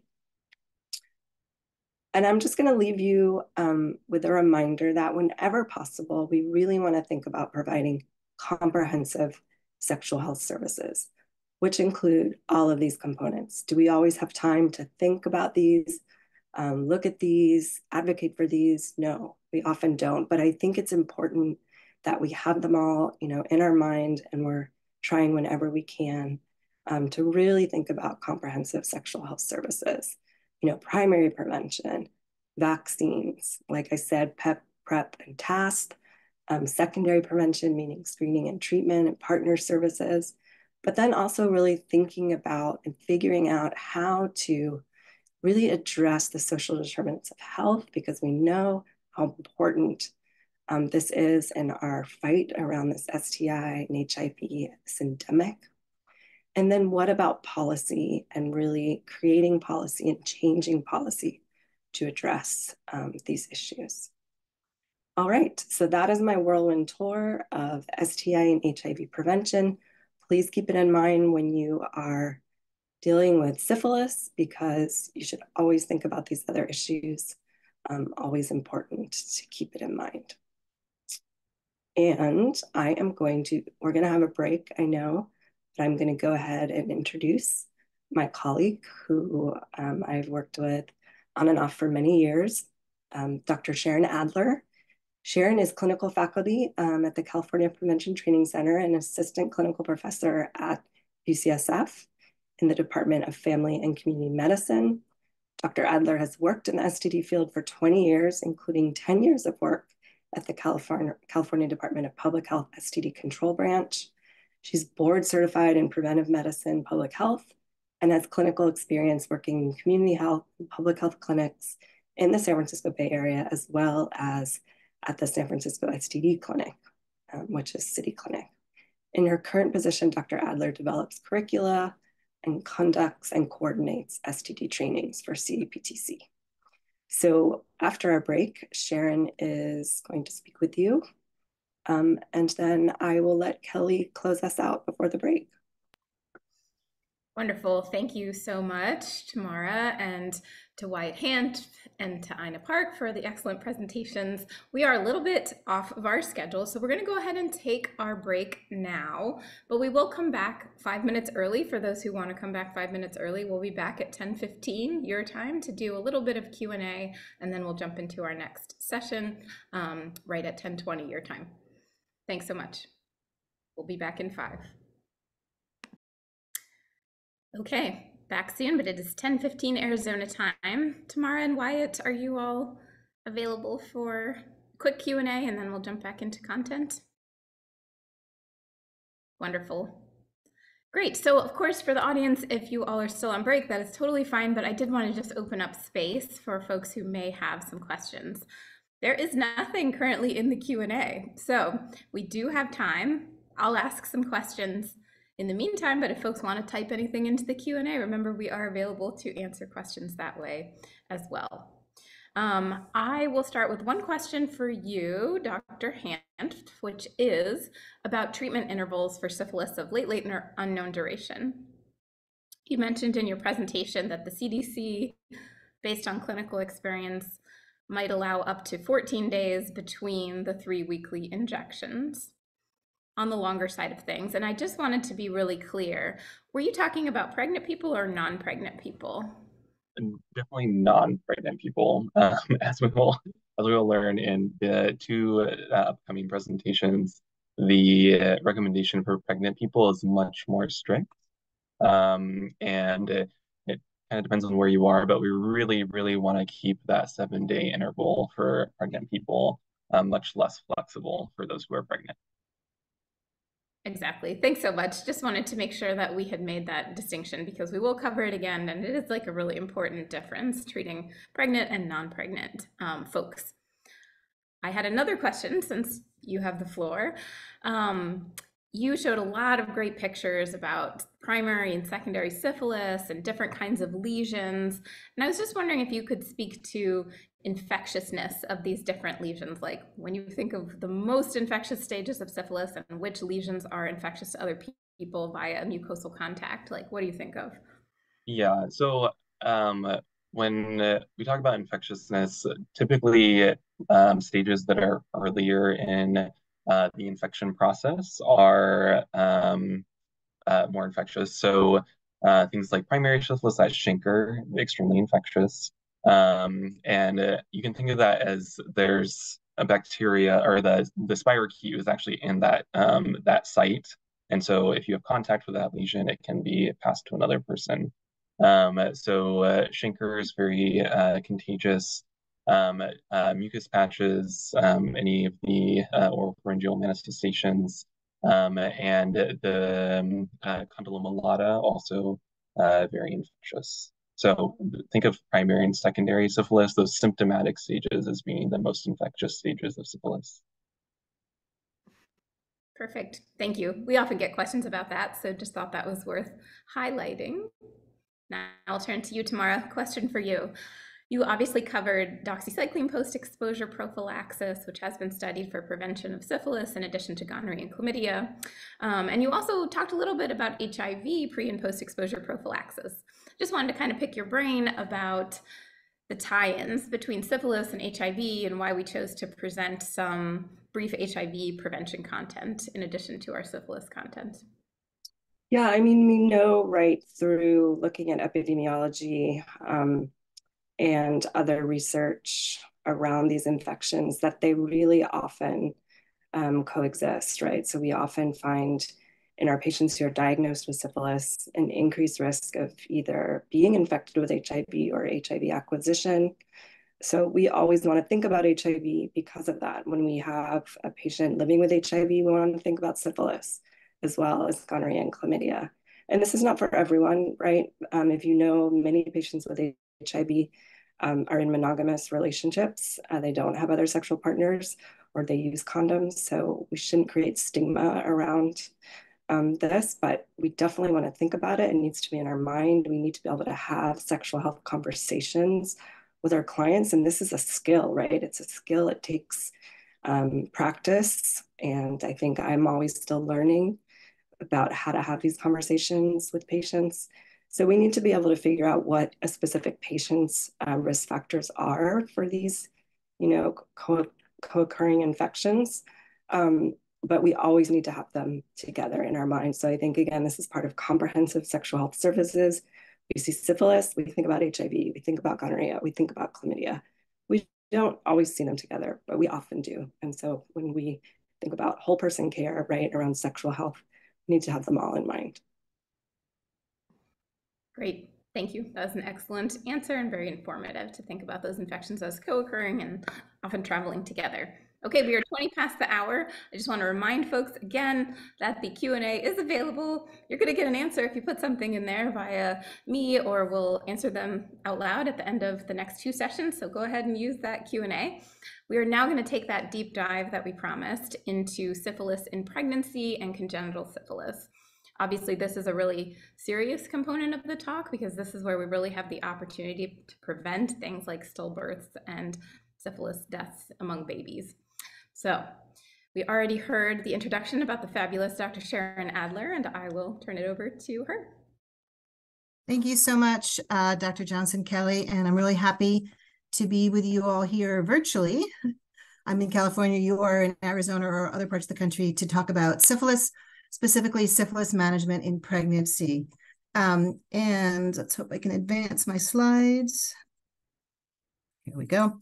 I do not have any disclosures. As an overview to my presentation, I'm going to be using a case-based presentation. So I've got a variety. I think I've got 5 case scenarios, hopefully to try and make this somewhat interactive for you all. I know it's hard to sit through many hours of syphilis. This is kind of dense, challenging information, but I really thank you all for being here. And just to mirror what Dr. Johnson said, we really welcome questions. There'll be another 10-minute time period after my presentation and Dr. Plotzker's presentation for Q&A, and we welcome these questions. So as an overview to my content, I'm going to show you some nice photos of clinical manifestations of syphilis in women. Dr. Hamp, who preceded me, showed many photos of clinical of syphilis. Those were primarily in men. We'll talk about treatment in pregnancy, how it is stage-based treatment, but there are some differences when you could think about the non-pregnant population. We'll talk about serologic follow-up, how we really don't have enough time in most women who are treated for syphilis to see that 4-fold decline in 6 to 12 months or 12 months, really, because pregnancy is a 9-month duration and many women are not being screened very, very early on. And then we'll talk about how screening in pregnancy really is the strategy that you can use to prevent the development of congenital syphilis in those babies. And I'm not going to be focusing that much on congenital syphilis because I've got Dr. Plotzker following me to talk a lot of detail around congenital syphilis, but I'll talk about screening and how screening really is prevention. So here we have some photos of primary syphilis, all examples in females or in women. I want to stress that these often are painless lesions. If they get secondarily infected or if there's co-infection, they might have pain, but these may go unrecognized. Particularly, these are all kind of vulvar or perianal lesions, but if these lesions are higher up, if it's on the cervix or somewhere else in the vaginal vault, a female is not going to know that she has this lesion. I want to highlight one here in the middle that is a solitary lesion with induration, minimal exudate, and this lesion here on the left that show kind of the classic textbook solitary lesions, but just to emphasize that same as in men, these lesions can be atypical. Here you have an example of 3 ulcers. And then here you have an example in the perianal area of multiple ulcers, and these can mimic herpes. And so we have to think about herpes. We also have to think about syphilis in all of our patients who are presenting with ulcers. Secondary syphilis, Dr. Hanf went through great detail about the clinical manifestations of secondary. I just want to share with you a few of these in women. So a diffuse maculopapular rash is kind of the most classic morphologic feature, but the rash can really be of any morphology, so it can mimic many other conditions. And he went through great detail about some of the primary mimickers and really keeping syphilis in your differential when someone who's sexually active, someone who's pregnant who's sexually active presents with a diffuse body rash. The teaching I always had is new onset rash in a sexually active person, screen for syphilis. Your tests are really good in secondary syphilis. And then 2 other additional examples of the mucus patches. This is kind of a very, very, minimal presentation on the buccal mucosa, but these can be very infectious. Other examples of clinical manifestations in women, Dr. Hanf showed you many pictures of condyloma lata in men. These are in females. So these definitely mimic warts or condyloma acuminata, but these are not warts. They also will go away on their own. The natural history, as Dr. Hanf showed, people may have their secondary manifestations for a few weeks, 6 to 7 weeks, 8 weeks, but then they will resolve on their own. These also are extremely infectious lesions, and this is how syphilis is easily transmitted to partners. So other teaching that I've always been taught, new onset, what you think are genital warts, always get your test for syphilis in anyone you're diagnosing new onset warts, because it might actually not be warts, it might be condyloma lata. All right, I said I was going to do a lot of audience polls, and so here's our case study, our first one. Don't bring the poll up quite yet, but here we have our case patient, Stephanie. She is a young female, 28 years of age. She has this sore on her vulva. She says it's painless. She just noticed it. And she has had gonorrhea and chlamydia in the past. She has no history of syphilis, no history of herpes. She does has risk for STIs and syphilis. She's had 3 male partners in the past 6 months. She has not left the country, so no travel. And you are working in a clinical environment. We were able to get a stat result. So you're thinking about syphilis, and you get a stat RPR, and that stat RPR is actually negative. So I want you now, you can pull up the poll now. I want you to think about how would you manage this patient? So this is a patient, she has a painless indurated ulcer. Your stat RPR is negative. Do you want to wait for further tests? Maybe you're going to do a quantitative RPR to determine treatment. Would you presumptively treat her for syphilis based on this clinical presentation and her sexual history? Would you order a specific treponemal test, a TPPA, or choice B and C? And so unfortunately in the poll, you're not seeing B and C. B and C would be presumptively treat and order treponemal tests. A and C would be to wait for your test results and then and order a TPPA. So I'll give you a moment. And let's see what people are saying. All right, choice B and C. I'll show you, most of you, 74% got B and C, which was to presumptively treat and order a TPPA. That is how I would manage this patient. So what this is getting at is the limitations of some of your diagnostic tests in early syphilis. And so this person is presenting with a textbook lesion of syphilis. So textbook lesion in that it is a classic solitary indurated ulcer with minimal exudate, and she has risk for syphilis. And so what I'm getting at here is that some of the limitations of our diagnostic tests in that early on, when someone presents with a genital lesion that is ulcerative, that might be primary syphilis or even is primary syphilis, your serology may be negative about a quarter of the time. You want to presumptively treat for syphilis based on her epidemiologic risk, based on the clinical manifestations, and based on knowing that your diagnostic tests, unfortunately, are not 100%. If you were working in an STD clinic and you had a dark field, you could take a look and see that there were treponemes, but most places do not have access to dark field. So the strategy that we're using in this patient is highlighted in red here. She was a patient who had suspicion that was high, and that's based on the classic textbook presentation of syphilis, and that she had general risk for STIs, having numerous partners in the past 6 months, having had STIs in the past. She has epidemiologic risk that's high for syphilis. So you would empirically treat her, even though that RPR is negative. We know it can be negative in early syphilis. And then the management would be to get another serology 1 week after treatment, and also to get a treponemal test. And on that repeat serology 1 week later, it may still be negative, but many times it actually is positive, because that early treatment may not abort the antibody reaction that's going on in that person's body while they're developing antibodies. So that's great that 78% of you got that. So let's move on. And I'm going to share some of the challenges that we have with diagnostics. So Dr. Hanf, who preceded me, talked in great detail about syphilis diagnostics and the various algorithms. I want to highlight, specifically as it relates to pregnancy, some of the reasons why you might have false negatives when someone presents with clinical manifestations of syphilis. And so this case is an example of someone who presents with early primary. And so you all need to be aware that your serology may be negative up to 25% of the time. The other scenario I want to present is a false negative that can occur, and it's called the prozone reaction. I want to highlight this is an rare occurrence. It's usually less than 1%. However, it is somewhat more common in pregnancy. It's also more common in persons who have neurosyphilis, and it's much more common in early syphilis, specifically secondary syphilis. And so what happens is you're seeing a patient, they've got a classic rash that you think is secondary syphilis. You have the lab draw results, the RPR is negative. This can be due to the prozone. You need to ask the laboratorian to dilute that serum. And on dilution, you're going to get a positive result. And this is basically because this person has so much antibody around. Their high antibody is preventing the antibody antigen lattice formation, which is what that RPR test uses to read out a positive result. The other reason in syphilis that you might have false negatives, and this is actually false negatives with a treponemal test as well as with a non-treponemal test, is that over time, many, many, many years, titers will drop. And Dr. Hanf showed you that serology, kind of the classic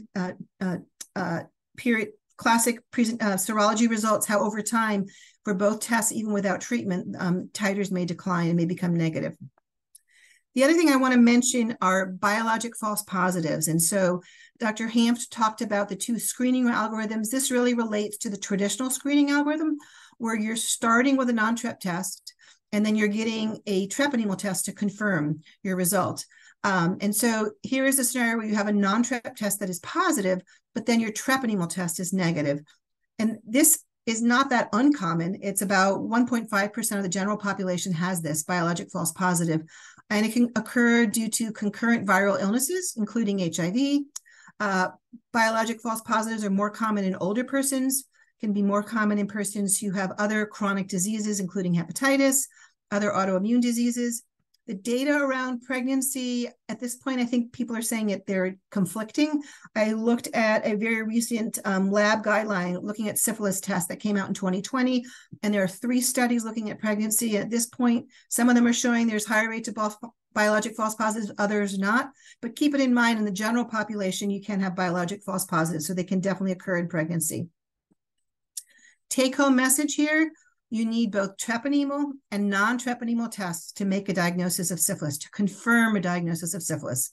So both test types, very, very important. And that's just kind of a review of what was already discussed. All right, we're going to jump into another case, again, to try and keep this interactive. So here we have a young female person. She's 30 years of age. She's being screened, and she's being screened in the first trimester. So that's great. She is having early screening for syphilis. And here are her lab results. Her lab results, and here we're using not the traditional algorithm, we're using the reverse sequence screening algorithm, which was already described to you. And her results are that she has the treponemal IgM-IgG antibody that's positive, but she has an RPR that's non-reactive. And then the laboratory automatically should go to a second treponemal test. Here they're using the most sensitive and specific test, which is the TPPA. So she has 2 tests that are positive that are treponemal tests, but the RPR is non-reactive. A little bit more history on this particular patient is that she did have a prior pregnancy, and that was 5 years ago. At that time, no treponemial tests were done because at that time, your institution was using traditional algorithm. And at that time, her RPR was non-reactive. So our syphilis history or prior treatment of syphilis is not really very helpful here, but we know that she's never been treated for syphilis before. And she has this prior screen of RPR that was non-reactive 5 years ago. All right, so I think I have an audience poll coming up. So this is the scenario which we call discordant serologic test results. And so you're going to get a poll to see how you would manage this patient. She's pregnant. She's in her first trimester. What would your management be? Let's see if we can get that poll to come up. And if it can't come up, I'm going to have you all just kind of think of this in your head. We'll wait another moment. Is there a poll coming? Give me 10 seconds to edit it. 1 second. Okay. Thank you. So the poll is going to ask you for the management of this pregnant patient, first trimester. She has discordant serologic test results. Choice A, just repeat the serologies in 3 months. Choice B, her RPR is non-reactive. We don't need to treat her. Choice C, she has never been treated for syphilis before. She needs treatment. Or choice D, none of the above. Think in your head how you might respond to that. And we'll see if we get the poll. Great. All right, again, how would you manage this pregnant patient, first trimester, screen for pregnancy, has 2 treponemial tests that are positive and RPR that's non-reactive? What of the following responses seems like the most appropriate management for this patient? And I'll give you a few seconds to respond.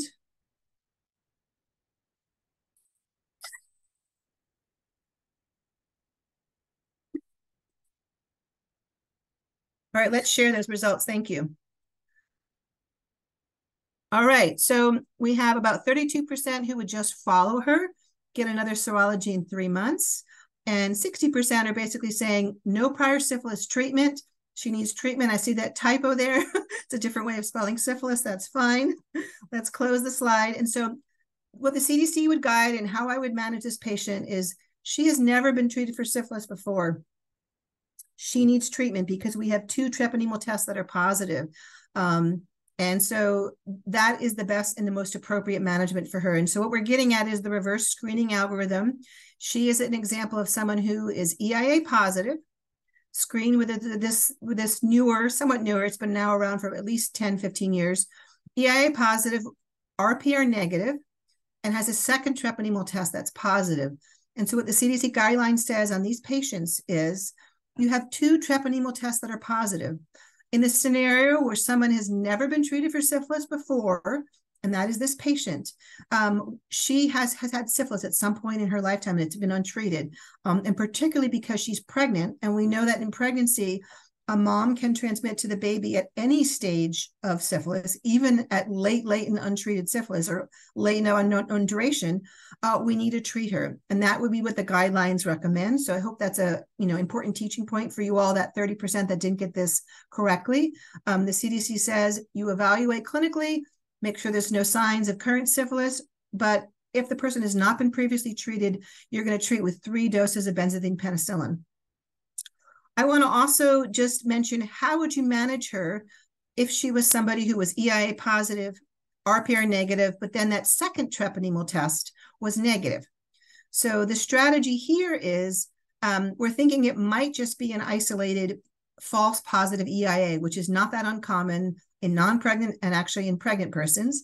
But with the CDC guides, if you have just one treponemial test that's positive, but then the 2 other following tests, the RPR, and the second treponemial test, which is a very sensitive and specific test, that syphilis is really unlikely. In pregnancy, the guidelines are repeat again in around 4 weeks, your titers, all 3 of them. If that serologic pattern remains the same, or sometimes the EIA is going to become negative now, we don't need to treat. So that's the scenario where you don't treat, you do repeat all of those titers in 4 weeks. So that is a little bit more information about the reverse sequence screening algorithm. And I know interpretation of serologic results for syphilis is very complicated and confusing and challenging. And these are 2 wonderful resources. They're up on the California PTC website. And I believe you guys are going to get all these links. You're going to get all these slides, but they go through in great detail the traditional algorithm, that is what's here on the right, the reverse sequence algorithm, and the various possible interpretations, as well as recommended management actions. And I also want to give a plug here for the STD-CCN. We get lots of questions about serologic management. We are always there for you to address quick cases like this, where you're uncertain how to interpret your serologic results. All right, we're going to move on now to treatment, and we'll talk about how treatment is different in pregnancy, but it is still stage-based treatment, and I've got a few cases here. So we're going to start with this first case, and I believe this was a case that maybe presented at one of the Arizona sites.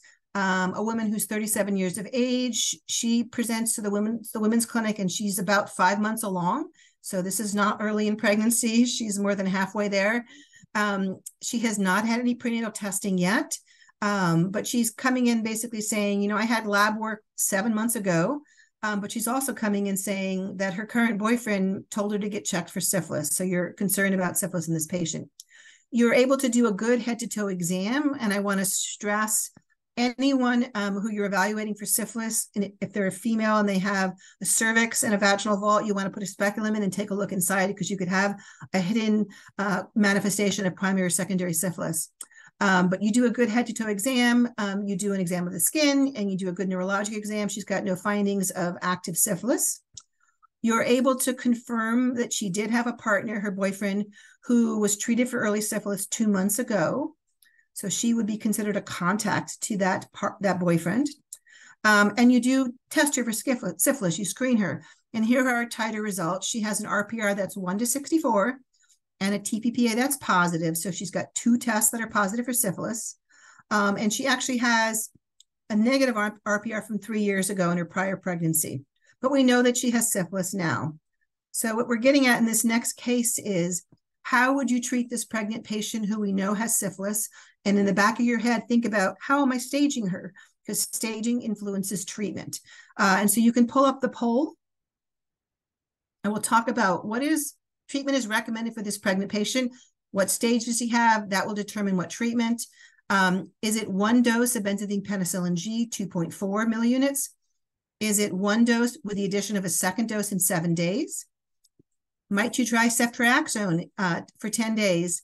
Or the last choice, choice D, benzathine penicillin G, 7.2 milliunits IM given in 3 weekly injections of 2.4.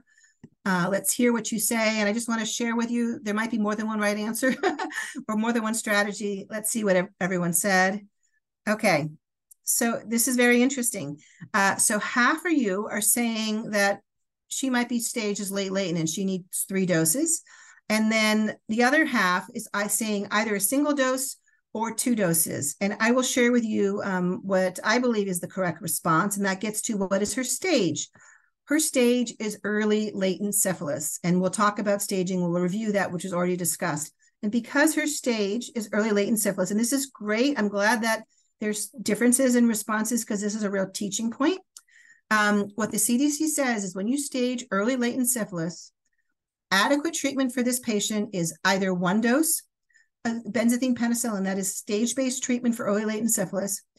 And there is some experts recommendation, and I've got a bit of information about that some expert recommendation, that some obstetricians and some folks in the STD world would feel more comfortable with giving a dose in day 1 and then a dose 7 days later. So 2 doses. And so situation that you're giving 1 for the mom and 1 for the baby. But she is staged with early latent syphilis, so we do not need to give her 3 doses. So choice D is really not the appropriate management for this patient. I know that everyone wants to make sure that everybody is well treated, but early latent syphilis can be treated with a single dose, and some experts give that second dose. And so let's go on to staging. I just got some information that my internet connection is unstable. So I'm going to get rid of my video. That might, so that you're not seeing me, but that might save, because I just got a little alert. But so let's go on to latent syphilis staging.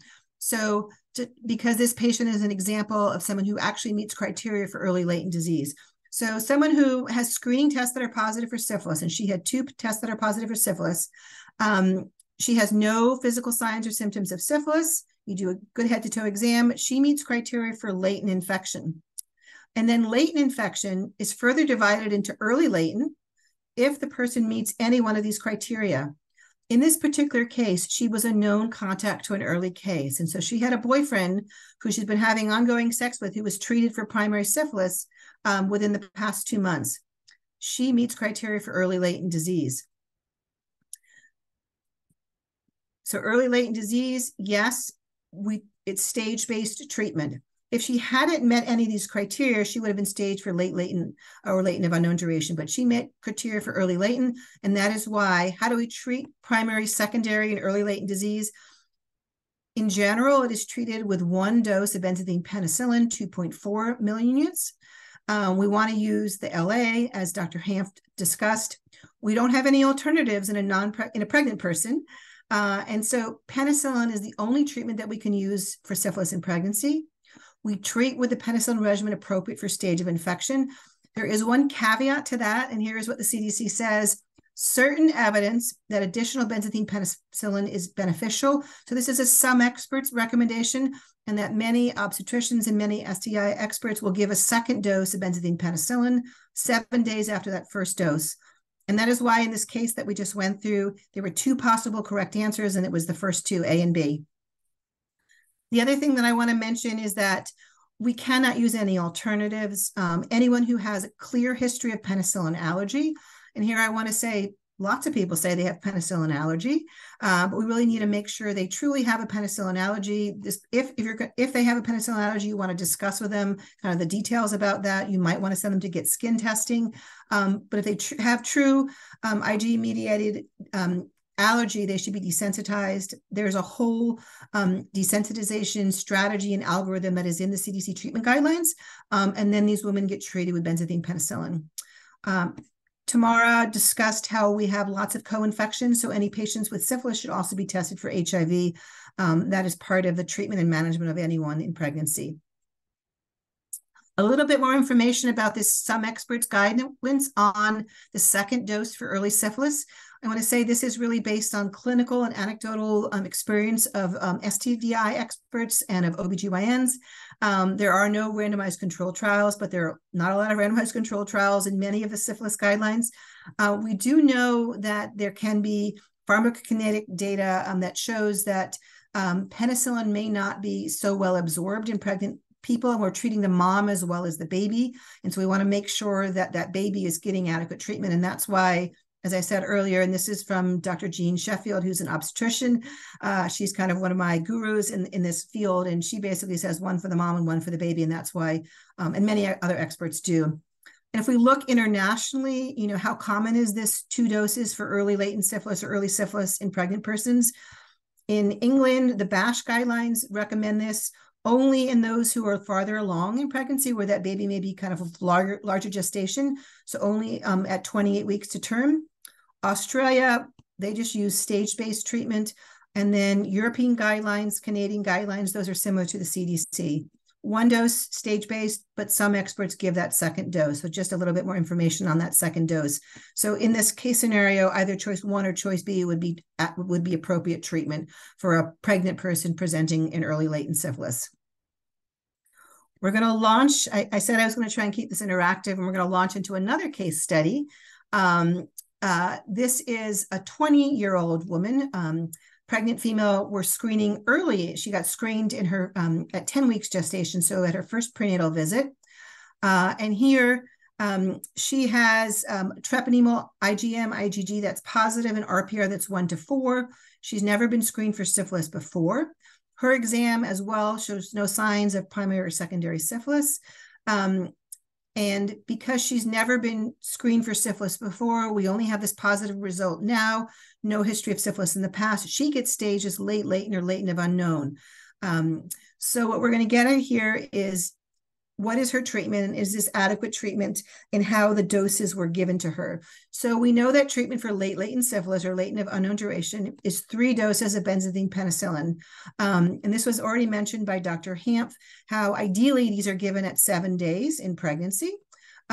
This particular patient got her second dose actually at day 10. And then she gets her third dose at day 7. You're seeing her 1 month later. So no one really picked up on that. She had her second dose at day 10. That wasn't 7 days. You're seeing her 1 month later. And at your 1 month follow-up visit on her, what might you do?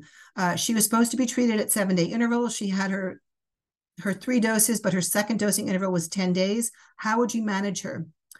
And this is another audience poll. All right, so would you just give her a single dose of benzathine penicillin?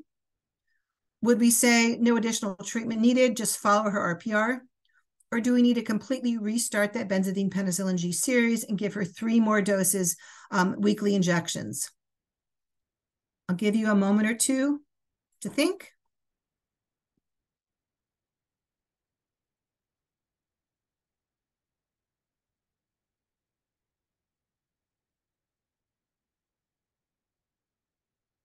Couple more seconds.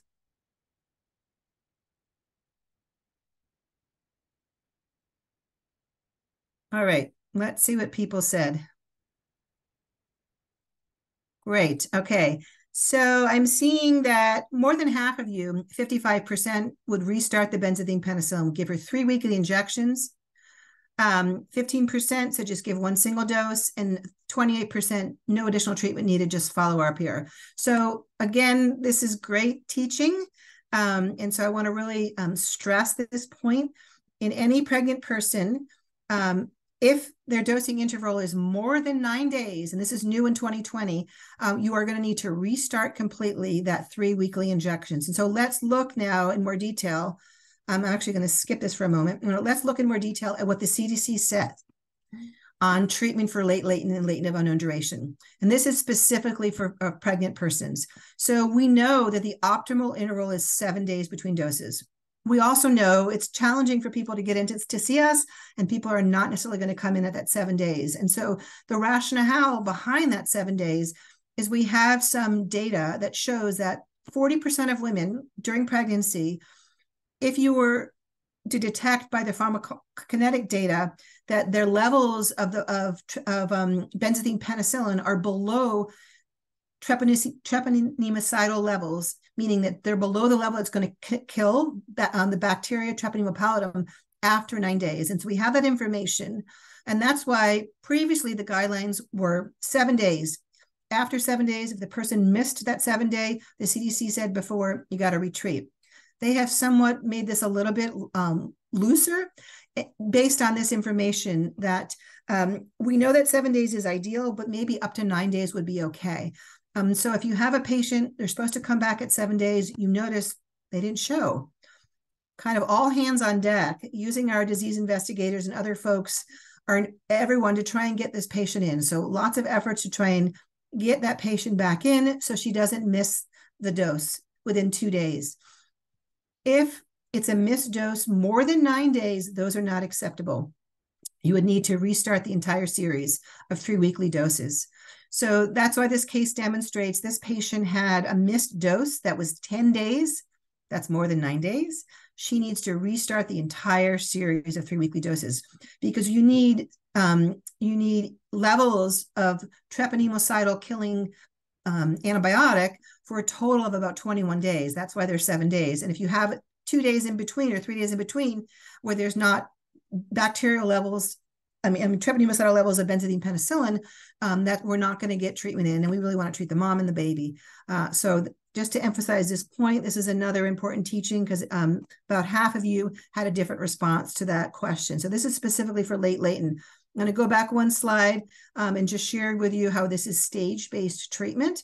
So in pregnancy, it's a similar stage-based treatment. Staging is late latent or latent of unknown. Non-pregnant persons and pregnant persons get that same treatment, 3 doses, each at 1 week intervals. It's just that in pregnancy, we have a stricter, we need to stay stricter to that 7 day interval and maybe out to 9 days. But at 10 days, you got to restart the entire series. So hopefully that is really crystal clear to everyone. I'm really glad that we're doing these audience polls. All right, I'm going to move on now and talk about a couple treatment issues. One to start with is the Jarisch-Hersheimer reaction, which is something that can occur in non-pregnant persons as well as in pregnant persons. And so this is where, and you have to tell people about this, after they're getting treated with their benzathine penicillin, they may get home within a few hours and feel worse. And this is not an allergic reaction to benzathine penicillin. It's more common in early syphilis, more common in primary and secondary, not so common in latent syphilis. They may get home and have a fever within a few hours. They may get home and have an exacerbation of their rash, have headache and myalgias. And this is basically because we know this isn't a sign that the benzathine penicillin is working, so that the bacteria, the Treponema pallidum, toxins are being released as the bacteria are being killed, and that's why we're having this Jarisch-Hirschheimer reaction. Specifically in pregnancy, there is some data to show that women who are treated during the second half of pregnancy, so beyond 20 weeks, may be at risk for premature labor and or fetal distress as part of this Jarisch-Hirschheimer reaction. So patients need to be made aware that if they go home and they start to go into labor, they need to, have transport and contact you and come into the clinic or the hospital setting for the IHS site. But concern for this complication should not delay treatment, because the only way to treat syphilis and congenital syphilis and prevent congenital syphilis is by treating those patients with benzathine penicillin. In addition, as it relates to treatment and management in pregnancy, during the second half of pregnancy, moms who are 20 weeks or greater who have a diagnosis of syphilis, you need to do an obstetric ultrasound. And that's because you may find things on an obstetric ultrasound that are consistent already with changes consistent with congenital syphilis. And so if you see hepatomegaly, ascites, hydrops in that baby, fetal anemia, or thickened placenta, these are the babies that are unfortunately at greater risk for treatment failure. They really need treatment, but you need to manage in consultation with an OB specialist or a provider who's doing obstetric care. And here you may need observed treatment on LND. And here, this is kind of a pearl from Dr. Sheffield again. We've had questions about this, and so we've consulted with her. How should these babies be managed? And if on ultrasound you are seeing any abnormalities that are consistent with congenital syphilis, her guidance is if they're post 24 weeks, which would be post viability, they may be more likely to have a Jarisch-Hirschheimer reaction because they have a high organism load, because you actually have congenital syphilis in that baby and you have syphilis in that mom. That her strategy is that she brings these moms who have these abnormalities on ultrasound into L&D to give observed treatment. However, if you have a mom who is 28 weeks, has a completely normal looking ultrasound, so there's no findings of congenital syphilis on that ultrasound, those moms just get treated at home and given information. If they go into labor, they should come to the hospital. All right, I think this is my final audience. No, actually, I think I've made one more audience poll. I want to just go back to our treated case. I think this was our second treated case who we staged as early latent syphilis. And we decided to treat with 2 doses of benzathine penicillin, one for the mom, one for the baby. And we're going to talk now about serologic follow-up in pregnancy specifically, because it is different than serologic follow-up in non-pregnant persons, because pregnancy is 9 months. And if you remember what Dr. Hamp said about serologic follow-up, it may take out to 12 months for serologies to decline in early syphilis and out to 24 months for serology to decline in late latent syphilis. So we don't have that time in pregnancy. So here our pregnant woman had an RPR that was 1:64 at treatment, and her treatment was at 20 weeks gestation. She had a follow-up serology 8 weeks later, and her serology has dropped twofold to 1:32. The question to you all is, how would you manage her now? And that's what this poll is. So she was treated at 20 weeks, had an initial titer of 1:64. 8 weeks later, her titer has only dropped twofold, and she was appropriately treated as an early latent case with 2 doses of benzathine penicillin. So you can bring that poll up. Would you give her an additional single dose of benzathine penicillin? Choice B, no additional treatment is needed. We would just get another RPR at delivery. Choice C, retreat with 3 weekly injections. And the final choice, no additional treatment is needed. Just get another RPR in 1 month. So what this case is getting at is, what is the follow-up in syphilis in pregnancy, and how soon might we see titer changes? I'm going to give you another couple seconds to see what your responses are.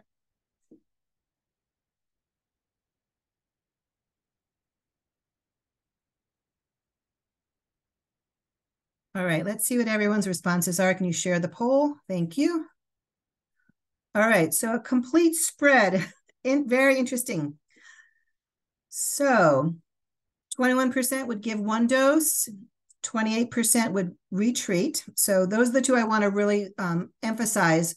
This is not yet treatment failure. She does not need an additional BIC. It's really just been not enough time. And no additional treatment is needed. And actually what the CDC says is actually the second choice was only 12% of you got. And so this is a great teaching point. The teaching point here is that we don't need to worry about treatment failure at this point. She has been treated adequately with her 2 doses of benzathine penicillin, which is stage-based treatment for early latent syphilis. And it may take time for those titers to drop 4-fold. Her titer has not risen at all. And so we're not at all concerned for treatment failure. We just know that we need time. And within 8 weeks, we're not going to expect a 4-fold decline. That would be pretty rare. And what the CDC guidelines are, is no additional treatment needed at this time, repeat RPR at delivery. And let's go on to the next slide and talk about how we monitor titers in pregnancy and how we may not have enough time to see those titers decline 4-fold. And this is a change in the 2021 treatment guidelines. Basically, the guidelines say is for a woman who was treated and she was less than 24 weeks gestation, the follow-up titers should be done at 8 weeks. That is our case scenario. And then again at delivery. So it's really just 2 other times, as long as there's no sign of treatment failure based on that repeat serology. So if this patient had a titer that was 1 to 256 now, then we're getting concerned, and then we definitely would want to retreat. But her titer had dropped 2-fold. So we just need to repeat her titer again at delivery. If it's a woman who was treated, maybe she's 28 weeks gestation is when you get your first dose in, you just repeat that titer at delivery. The only time that you would repeat a titer sooner is if there are concerns for reinfection or signs and symptoms of primary, secondary syphilis, or if that initial repeat titer shows signs of treatment failure. And treatment failure or reinfection is when you have a 4-fold rise that's sustained over the course of 2 weeks. So the take-home message here, and this is another great teaching point, is that the majority of women are going to deliver those babies prior to having a 4-fold decline. It's just that we don't have 12 months in pregnancy. We have a 9-month pregnancy. Person gets screened, and you already have heard that a lot of screening takes place later in pregnancy. If you start treatment at 30 weeks and then retest in 8 weeks, that has not been enough time for those titers to decline 4-fold. And here is some data around that. This is a study that came out in 2014 by Rack et al., looking at maternal titers after adequate syphilis treatment. They studied 166 women. They were anywhere between 24 weeks and 29 weeks plus or minus 5 weeks. So up to 34 weeks. All stages had a decline. In this graphic, we see secondary and primary had a greater decline in titer. Latent syphilis, early latent, late latent, and unknown, slower titer decline. Take-home message for this study was that only 38% had a 4-fold decline by delivery. Some of the factors associated with the lack of the 4-fold decline were latent syphilis, older age, and less time from treatment to delivery. What's not up on this slide is that they also looked at congenital syphilis outcomes in these babies. It was a retrospective study, and they found that there was no association with having a congenital syphilis outcome with the lack of 4-fold decline. It was similar in those who had the 4-fold decline, as well as those who had lacked the 4-fold decline. And so their take-home conclusion from this study was that the failure to achieve a 4-fold decline by delivery is more a reflection of treatment timing than of treatment failure. And so those moms do not need doses and doses of benzathine penicillin. They have been adequately treated as long as they had their doses in early latent syphilis or late latent syphilis. This just shows you in non-pregnant persons how long it may take for titers to drop. So it may take out to 12 months in early syphilis, primary and secondary, and in early latent and late latent, it can take out to 24 months. And so again, in pregnancy, We don't have that time. And that's why we only want to check titers a few times after treatment, and then we only really get concerned if titers are rising. If they're slowly declining, that is a sign of adequate treatment.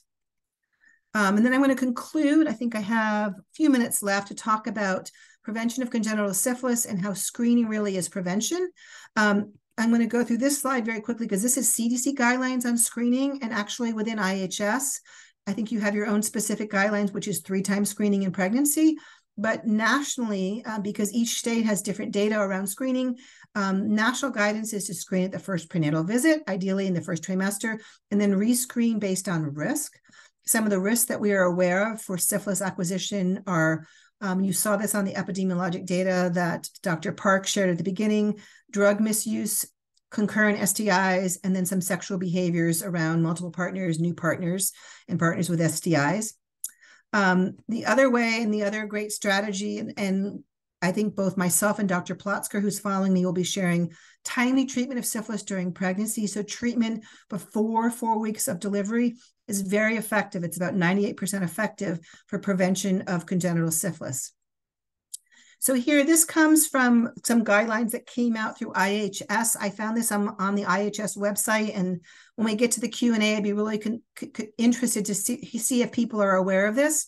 But in July of 2023, IHS came out with guidelines basically saying 3-point screening for syphilis for all pregnant persons.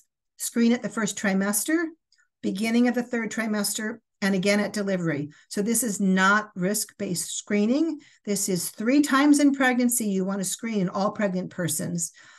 In addition, in this letter, there was a guideline to screen annually for all persons in Indian country within IHS for all ages 13 to 64. So this is another strategy to get at the kind of that disparity of Native populations having higher rates of syphilis. Briefly about evaluation and management at delivery. We know that many people may not come for prenatal care. So if you have a mom who's delivered a baby, that mom and that baby should not leave the hospital if there has not been a syphilis serology documented at least once during pregnancy. Moms who present without prenatal care, the same thing. She's at risk for congenital syphilis. You need to get a syphilis serology in that mom before she is discharged or before that baby is discharged. And then Dr. Plotzker, who is following me, is going to give a lot more detail around this. And then I just want to share this one slide on how effective congenital syphilis prevention is with treatment. It's about 98% effective overall. Table 3 on the left here looks at success, that was my timer, excuse me, success of treatment by stage. And the one caveat to this is that in secondary syphilis, when moms may have the highest burden of disease, slightly higher risk of treatment failure. So treatment is very, very effective, slightly lower in secondary. And again, the closer that you get to term after 36 weeks, effectiveness decreases. So we want to get patients screened early in syphilis, and if they're pregnant, and we want to get those babies and moms treated because after 36 weeks, closer to delivery, and it's not been 4 weeks' time, then there's a higher risk of treatment failure. But the take-home message is that prevention of congenital syphilis is really screening those moms and treating those moms early. It's 98% effective. My take-home points: syphilis can mimic any other diseases. Keep it in your differential. Do a good head-to-toe exam. Do a speculum exam on women. Stage-based treatment that guides treatment, and the only time it's different in pregnancy is when you want to give those 2 doses, possibly for early latent syphilis or primary and secondary, and that 7-day dosing interval, ideally in pregnancy. Congenital syphilis is preventable with screening and early treatment, and within IHS, it's 3 times screening for all pregnant persons. So thank you so much. I want to highlight the consultation service that's already been mentioned, and then I'm going to introduce Dr. Plotzker. So it really gives me great pleasure to introduce one of my colleagues. I've worked with her for numerous years now. She's an assistant professor at UCSF in the Department of Epi and Biostats. She also works at the UCSF Anal Neoplasia Clinic. She completed a fellowship in STDs with the CAPTC, our organization, and the California Department of Public Health. And she's a public health medical officer in the STD control branch. And I'm going to you can take it away, Dr. Plotzker. Thank you, Dr. Adler. Okay, so I'm gonna pause and share my screen, and while I'm doing that, I encourage everyone to like take a stretch. It's always good. Okay, so can you hear me okay? Can you see me okay? Can you see my slides? Just make sure that they're slideshow. Okay, we're good to go? Yes, that looks good now, Ross. Awesome. Thank you. Thank you. Thank you. Okay. We're almost there. It's almost all finished. And we're going to wrap up with congenital syphilis.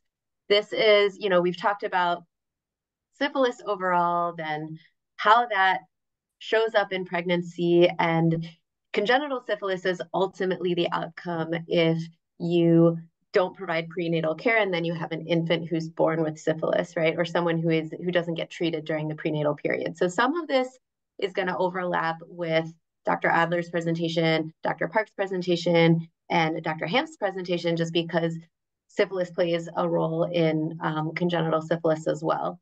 And so I'll be sort of echoing back to previous presentations. I am going to talk a little bit about the epidemiology, and then we'll review the pathophysiology and manifestations and get into treatment and management. I do talk about screening again. I know you've heard it a couple times. I do think repetition helps people remember. So I won't belabor the point, but I am going to talk about screening at the end. So some epidemiology. And this is mostly to set the stage. You know, since Dr. Park talked about this in the beginning, I won't belabor the point of this either. But what I do want you to see is kind of the big picture of where syphilis falls with regard to gender, just to set the stage. And so here you can see that in 2021, just as a snapshot, about a quarter, 22.8%, of syphilis cases that were primary and secondary syphilis, which, as we know, is the earliest stage and sort of a proxy for what we would consider transmission. About a quarter of that was occurring in people who were women, and then another 20.9% were men who have sex with women only. Okay, and the reason I'm bringing this up is to have you start to think a little bit about what the transmission patterns are. And here you can see in this graph, this is also national data. You can see that in 2000, the rate of male syphilis started to increase. And then in 2010 is when we start seeing the rate of female syphilis increase. And you can look at the ratio of males with syphilis to females with syphilis and see that relative to females, less males had syphilis. So this is sort of a slightly convoluted way of saying that the transmission of syphilis has shifted in the last 30 years, or 20 to 30 years, to go from primarily male to male transmission to male to female transmission as well. So we're seeing more heterosexual transmission. And with an increase in syphilis among females, we're also seeing an increase in congenital syphilis. So essentially, a proportion of females who have syphilis are pregnant, and then a proportion of those transmit syphilis via the placenta to the fetus. And so you can see the very clear parallel here, where this black line is primary and secondary syphilis rates among females, and then these blue bars are congenital syphilis counts or cases. All right, this is just a map, and it compares the primary and secondary syphilis rates among women to congenital syphilis rates by state, and you can see over time how parallel they are. I'm going to play it one more time just because it's kind of fun to watch. You can see regionally where the increases occurred and how it really does parallel over time. Okay, a little bit more national epi. This is just showing the ages of females who are diagnosed with primary and secondary syphilis. Primarily, it's been increasing in people who are in their late 30s, early 40s, if you look at the slope of this, but we're seeing higher rates in people in their 20s and early 30s. So essentially 20s and early 30s is where you see the highest rates. And this is something Dr. Park talked about as well, but we do see that American Indian and Alaska Natives, as of 2021, had the highest rate of primary and secondary syphilis. And so that's very important. And in 2021, it surpassed that of people who identify as Black and African American. This is looking at congenital syphilis, comparing the total live births and reported cases by race and ethnicity. This is in 2021. And so essentially what you can compare is, on the left, the percent of live births in general in the country. So for example, 52.2% of live births were white.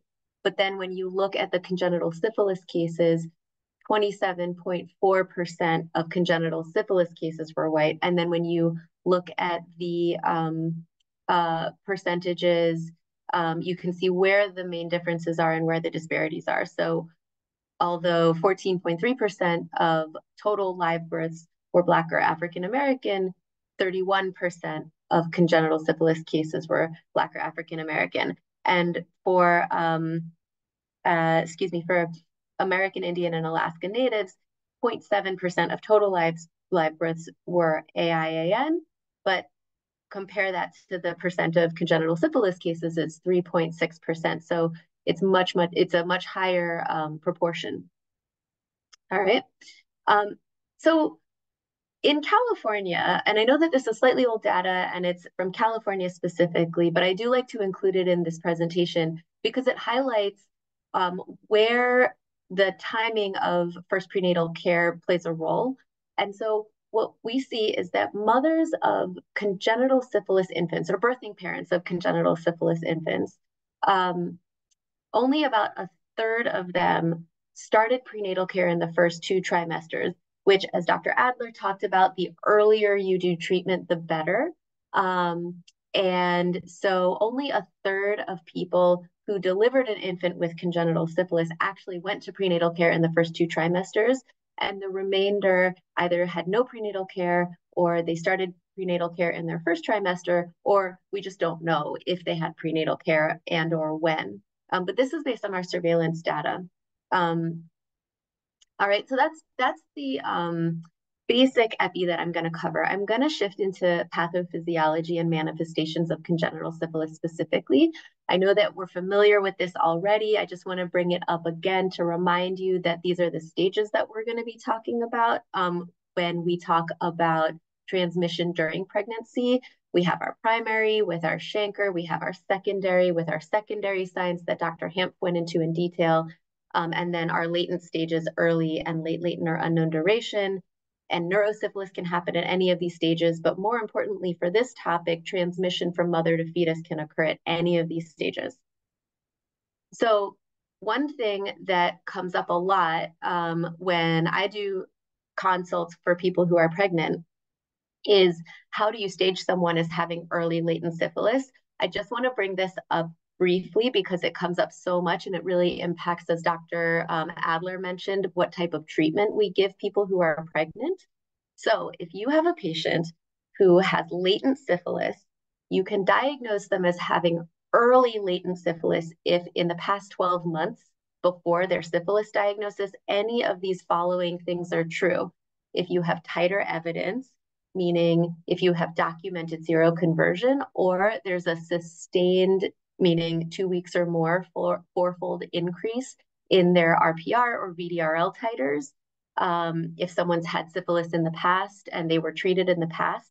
Otherwise, if you have a history of symptoms that are unequivocally primary, meaning a chancre, or secondary, any of the symptoms that Dr. Hamp discussed, they have a known exposure. So a sex partner has documented primary, secondary, or early latent, or if the only possible exposure occurred in the last 12 months. So these are all really, really helpful if you are treating somebody who has syphilis and it's latent syphilis, and you really want to see, could this be treated with a single IM injection? Like, I would dig a little deep and ask them about all of these criteria. Okay. One of the reasons that this is so important is because a majority of pregnant patients are diagnosed as having late syphilis or syphilis of unknown duration. Again, this is a little California data, but I think it's true for the country overall, is that the majority are diagnosed with late syphilis or unknown duration. And as we know, that requires more extensive treatment. And if that treatment gets interrupted, then that can be problematic in terms of congenital syphilis diagnosis. All right, so back to fetuses.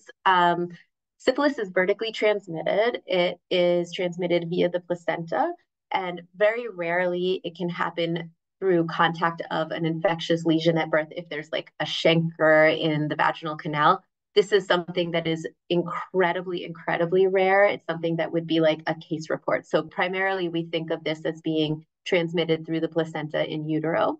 It's associated with early maternal stage of disease and high maternal disease titers. And as we know, titers tend to be higher in the earlier stages of syphilis, and it reflects the bacterial load and disease burden. Okay, now how that bacteria affects the fetus when the fetus does become infected is really complicated. And I'm not going to go into this too much, but T. pallidum, the bacteria that causes syphilis, can actually vegetate in fetal tissues, meaning that it can just sit there and not do anything until the appropriate biological conditions are there for the virus to become virulent and become pathogenic. So this can happen in late stage infections, in postpartum congenital syphilis cases, and it can contribute to one of the reasons why neonates are often asymptomatic at birth. So it could be that there's vegetating T. pallidum, which is why one of the reasons, which is why the infants often appear completely normal and have a normal physical exam. It's also one of the reasons why treatment is really important, even in late pregnancy and in the postpartum period. There's also this interesting hypothesis about protective apoptosis of infected cells at the maternal fetal interface, i.e. the placenta, which is that when cells become infected with T. pallidum within the placenta, sometimes they'll undergo self-destruction in order to protect the fetus from that bacteria continuing to invade. So that's one hypothesis. And then the other theory is that the virulence of the bacteria could actually be further modulated by the maternal immune response to T. pallidum, and even the fetus's genetic background. So the fetus itself might have some genetic predisposition to being susceptible to T. pallidum or protective against T. pallidum infection. So there's all kinds of things that can happen, and untangling this is really hard. So that's one of the reasons why we, really emphasize just treating during pregnancy rather than trying to understand exactly what's going on in utero. You can do a amniotic fluid analysis that shows T. pallidum for research purposes, but we don't do this routinely in terms of clinical care.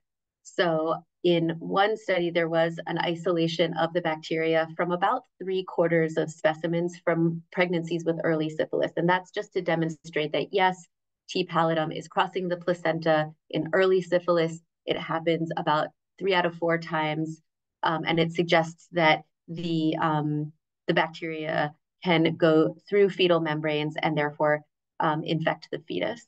But again, this is not something that I would recommend you doing as part of prenatal care because amniocentesis, number one, isn't necessary for treatment, and number two, has risks of its own.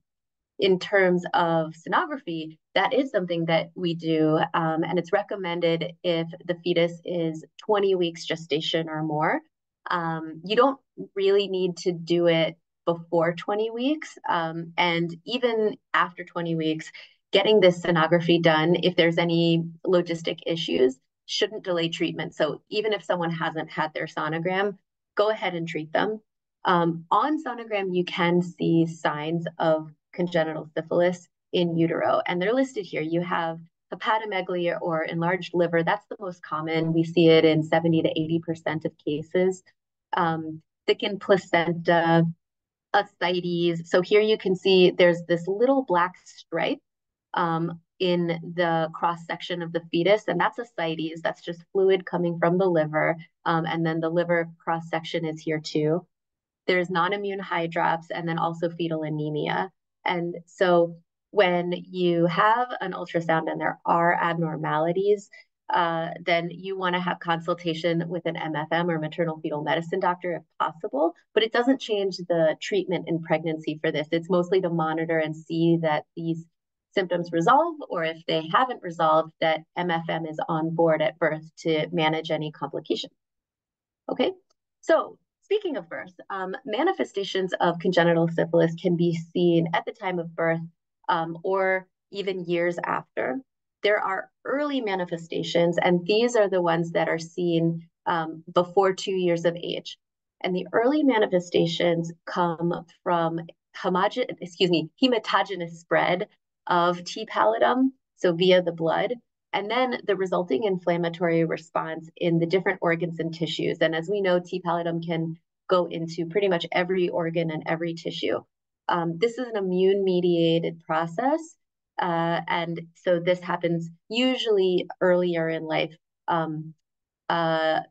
definitely by 2 years of age.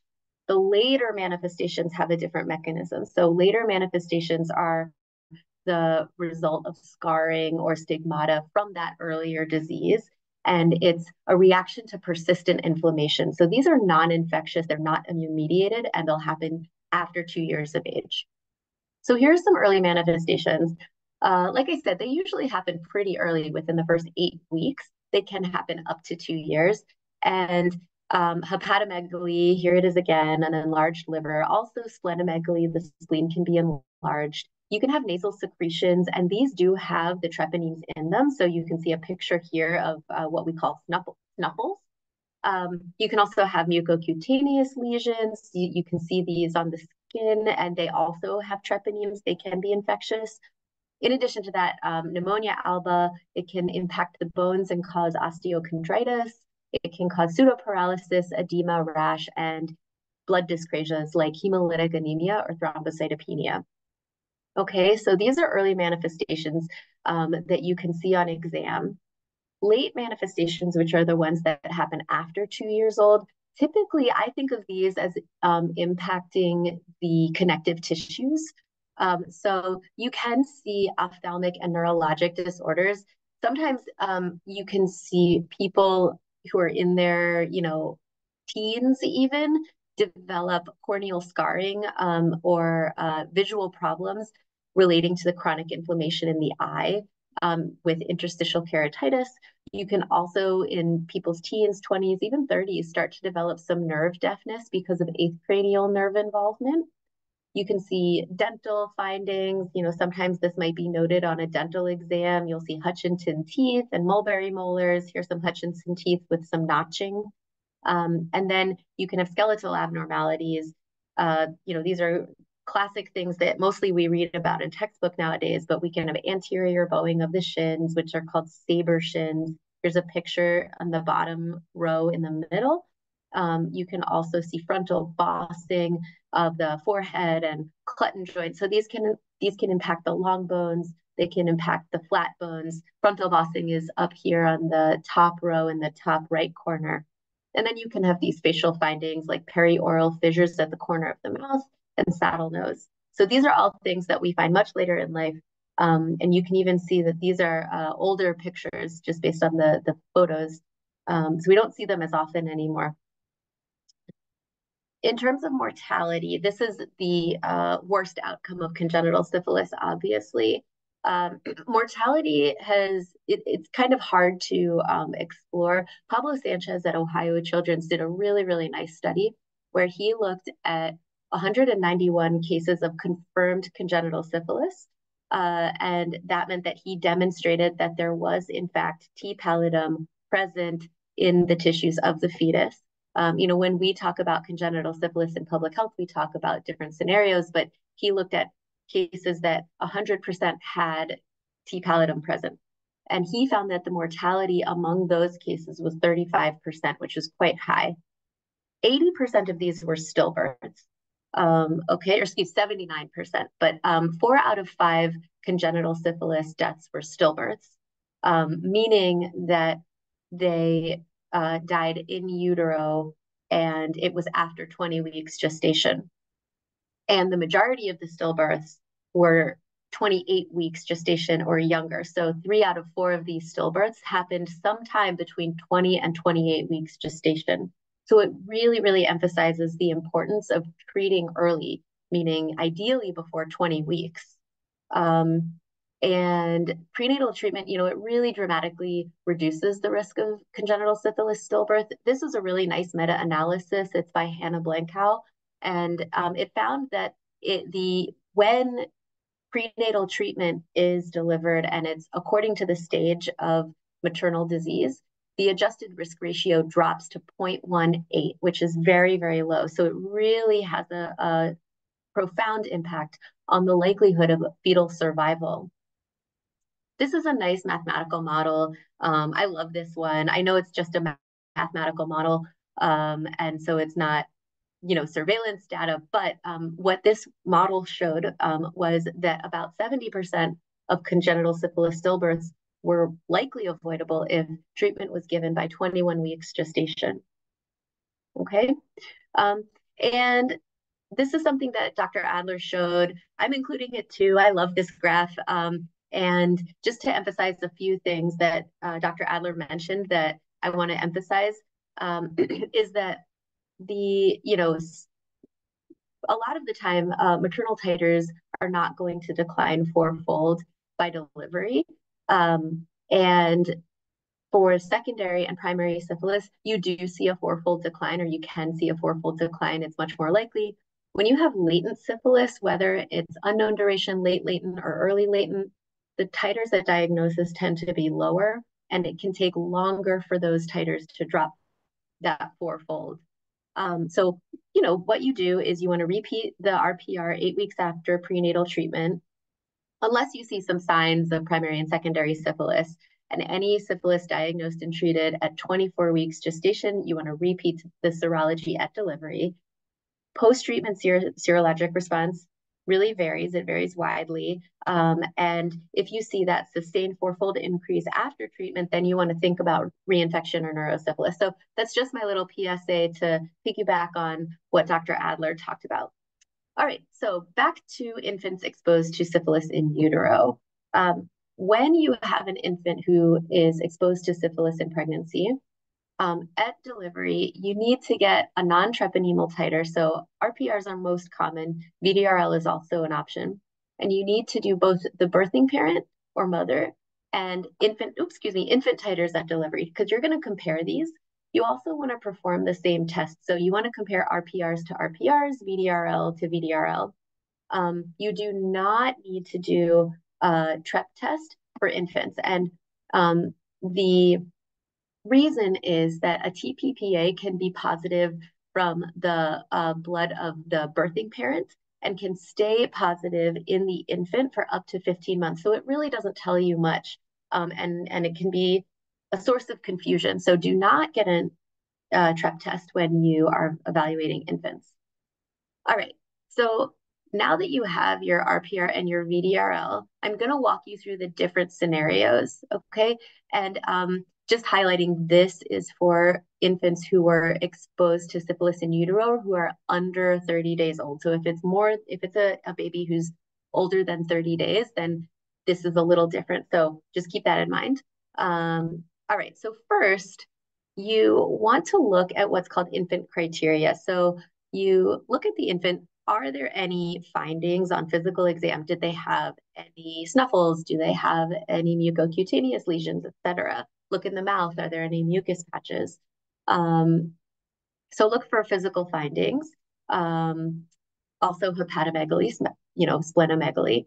You compare the titers, and you can also look, if you have access to this, at the results of either a dark field or PCR of the placenta, the cord lesion, body fluids, and also looking to see if you send the placenta or the cord to path, if they do a silver stain. And so if any of these are positive, if any of these are found, if the infant's titer is fourfold higher than the mother's, that's the most common finding. If there's a yes to any of these, then you do an infant evaluation, and this infant would be considered a proven or highly probable congenital syphilis, okay? And for that, you want to do a CSF analysis, including a VDRL, cell count of white blood cells and protein. You want to do a CBC or complete blood count with diff and looking at platelets, looking for blood dyscrasias. And then you want to do long bone x-rays, and you want to look at other tests as they're clinically indicated by the infant's physical exam. So for example, if there was hepatomegaly, then you would do a workup relating to the infant's hepatomegaly. Regardless of these results, you want to give this baby aqueous penicillin G. So this infant is going to the NICU and they will get IV treatment, okay? And you can see the regimen listed here. All right, if the infant looks totally normal, if the titer is not fourfold higher than the mom's and there's no other evidence of syphilis, then you want to look at maternal criteria. And so was the birthing parent or mother adequately treated? Were they treated according to their stage of disease? Were they treated with a benzathine penicillin G regimen? And were they treated within 30 days of delivery or prior to 30 days of delivery? So essentially, look at maternal treatment, okay? If they were not adequately treated, meaning if they were not treated, inadequately treated, it wasn't documented, it wasn't penicillin G, or it was after 30 days prior to delivery, then this infant does need a workup as well. It's the same, CSF, CBC, long bone x-rays. You don't need to do additional tests because the baby had a normal physical exam. And this would be considered a scenario 2 infant, which is possible congenital syphilis. If the tests are abnormal, if any of them are abnormal, then this infant would also get IV penicillin. The reason that IV penicillin is so important is because it can cross into the CSF and it can treat for potential neuroinvolvement. So if any of these tests are abnormal, meaning CSF, CBC, or long bone x-ray, then that increases the likelihood that there's neuroinvolvement. For scenario 1, which is proven or highly probable, these initial infant criteria findings also increase the likelihood of there being neuroinvolvement. And so the treatment that you give, you want to make sure that that can get into the CSF, it can cross the blood-brain barrier, and it can treat any possible neurological infection. However, if all of these tests are normal and follow-up is certain, because you want to make sure you can get this baby back in, then you can treat with just an IM injection of benzathine penicillin G. So you don't have to admit this kid to the NICU. You don't have to give them the 10 days of IV penicillin. It's okay to send them home as long as you can have them come back, because their infant criteria is okay, the titer's reassuring, the physical exam is okay, and all of their additional testing is normal, despite the fact that the birthing parent was not adequately treated. This kid might not have neuroinvolvement, but you do want to treat them with IM penicillin to cover extra neurological symptoms, or excuse me, infection, meaning outside of the nervous system. All right. If mom was adequately treated, so let's say mom was adequately treated, and there is not concern for reinfection or treatment failure, then you don't have to do an evaluation. We are this confident in our prenatal treatment. And so you don't have to do the evaluation, you don't have to do a lumbar puncture or a CBC or a long bone x-ray. Then what you can do is review the maternal titers. You want to look and see if there was a fourfold decrease in the titer after treatment, if the mom had early syphilis. And you can also look if they had latent syphilis, whether it was early or late latent, and look at their titers overall. And did they have stable titers, meaning was the RPR less than 1 to 2, or if she was monitored with VDRLs, was it less than 1 to 2? VDRLs tend to run a little lower. And if she did not have that fourfold increase for early syphilis, or she did not have, and if she did not have stable low titers. If neither of these are true, then the infant should get a dose of IM benzathine penicillin G for good measure. We're confident, however, these are the only two scenarios when you can really feel okay about not giving the infant any treatment. If the answer is yes for either of these, and you're sure that the infant can do an IM dose of benzathine penicillin G, provided that you can bring the infant back and make sure that you can do follow-up RPRs. You know, I tend to err on the side of caution and feel better if infants get the IM dose of benzathine penicillin G. But if you have an infant who didn't get treatment and was discharged, you can look back and check, was the mom adequately treated? Was there a fourfold decrease, or was the titer stable? And if these are true, then you could just evaluate the infant's titers in 2 to 3 months for 6 months and make sure that the titers go down to non-reactive, okay? There's something called scenario 4. Oh, sorry. And there are also, I'm including this on the slide for your reference, but there's many, many caveats to this. And here are all the footnotes for your reference. Scenario 4 is the scenario that's not on this slide, and is not on the flow chart. This is something where congenital syphilis is unlikely. And so this is essentially somebody who was born to a mom or birthing parent who was adequately treated before pregnancy, and they're serofast. So they have a low stable non-TREP titer before and during pregnancy and at delivery, but they are serofast. They were treated prior to pregnancy. They do not currently have syphilis. You don't need to do an evaluation. You don't need to treat. Some experts would give a single dose of benzathine penicillin G just because they want to be careful, and if follow-up's uncertain, that's the safer thing to do. But serofast does not expose infants to syphilis. Okay, I'm not going to read this verbatim to you, but just so you have it, here is the IV penicillin regimen, and it's appropriate for scenario 1 infants, scenario 2 infants with abnormalities, or if the results are not available or follow-up is uncertain.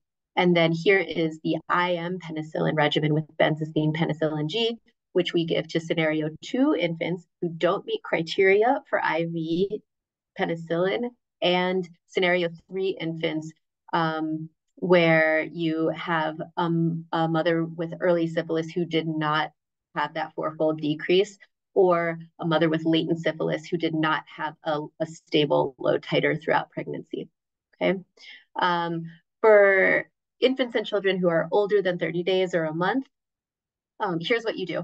If you have an infant who's older than 30 days and they were exposed to syphilis and they didn't get a workup and nothing happened, they were just discharged, the first thing you want to do is get an RPR.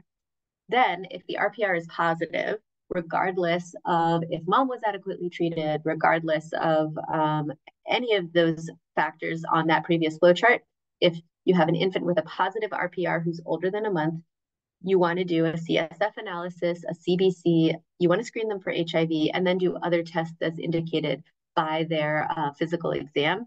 And you want to treat them with aqueous crystalline penicillin G, which is the IV regimen for 10 days. If all of the tests that you do are normal and this infant just has the positive RPR, then you can consider giving them benzathine penicillin G IM.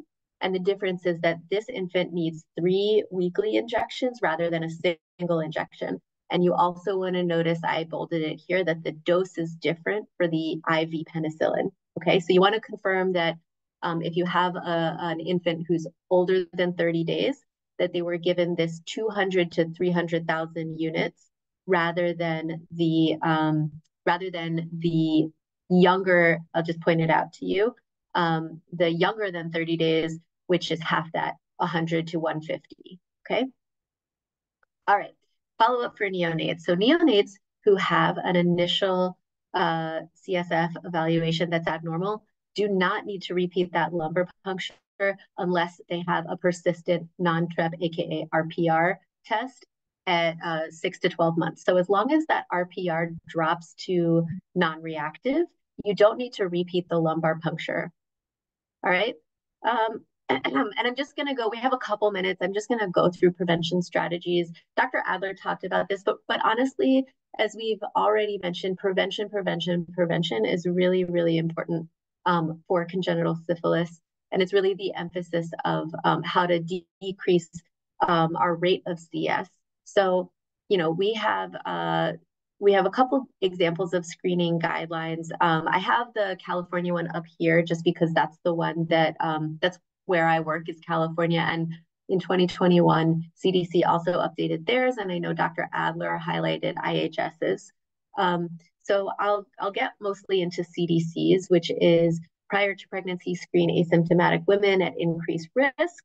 And among those who are living with HIV, for sexually active individuals, you want to screen at the first HIV evaluation and then at least annually, more frequently depending on epidemiology.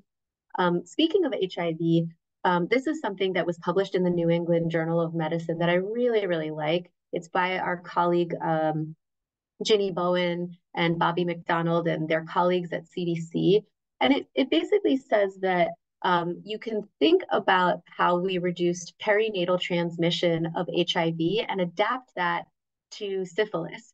And so that includes prevention of infection in women, increasing prenatal testing, and also advances in maternal treatment. And so, you know, it would be, some of this is beyond the scope of our lecture or public health interventions, but I do think, you know, for example, could we develop a single dose of a treatment that can treat late latent disease, and then we can avoid having multiple doses for late latent disease, and then we can ensure better treatment adherence, things like that. You know, so that's the research. It's a research thought, but it's just a thought to keep in your brain, just thinking long term in the future. Obviously, that doesn't exist yet, but I do think that advances in treatment in the prenatal period could be really helpful. And this comment just puts everything in perspective of HIV. Anyway, okay, so for syphilis in pregnancy, we talked about screening since we don't have any magical treatments yet.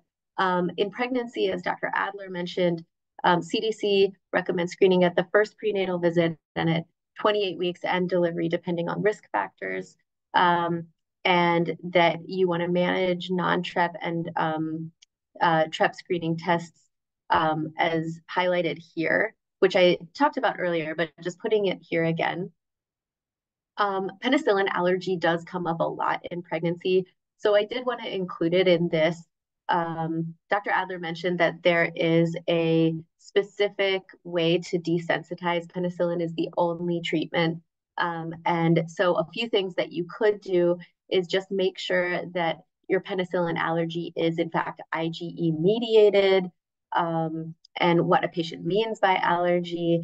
And you can use history to validate penicillin allergy or work with an allergist on that, okay? All right, but most importantly is prenatal care gaps.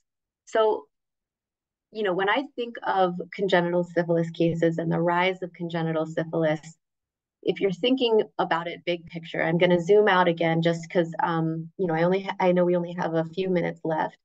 I really think that we could think of the rise in congenital syphilis cases as a proxy for prenatal care access for people who are at risk for syphilis.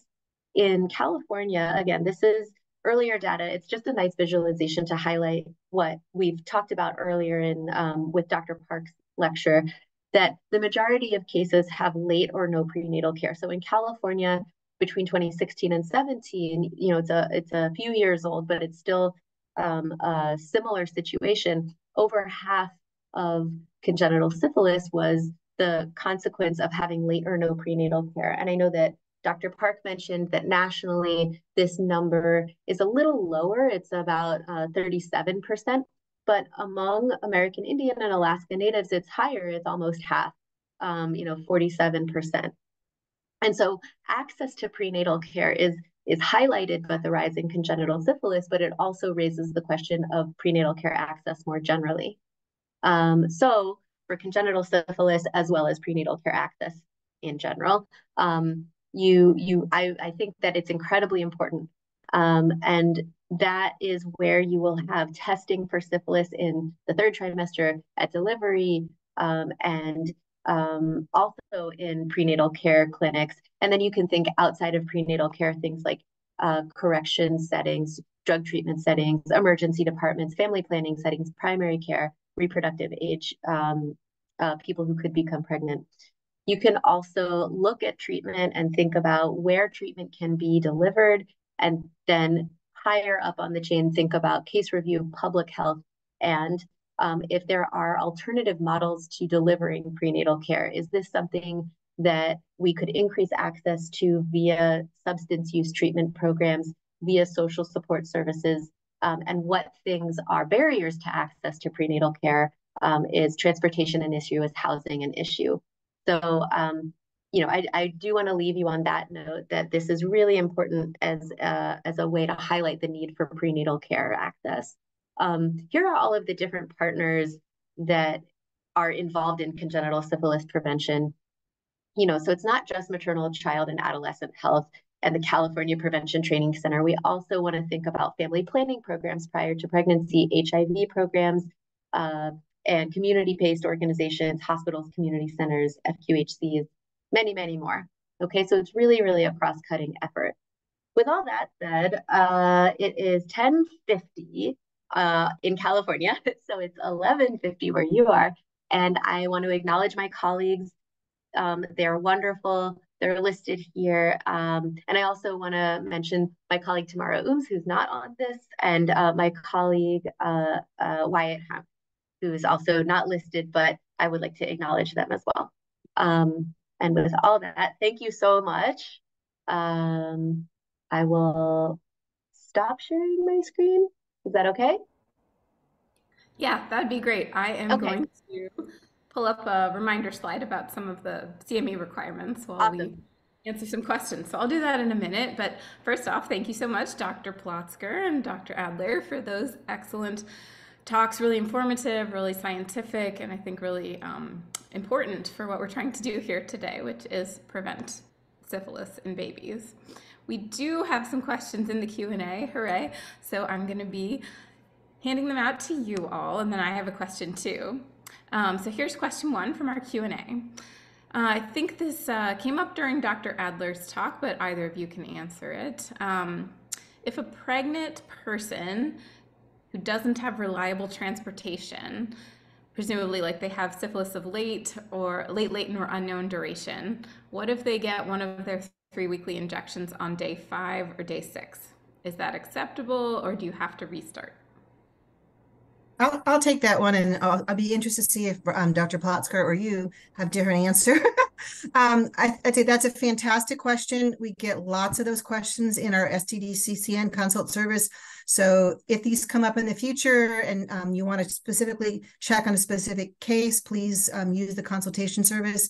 I think I'd say it really depends what state you're in and what this, because within California, we have specific guidelines that allow us to say 6 to 8 days are okay. And that's actually based on some California specific data. Dr. Johnson and a couple of other doctors from the health department were involved in a study, and we have data within California to say that 6 days is okay.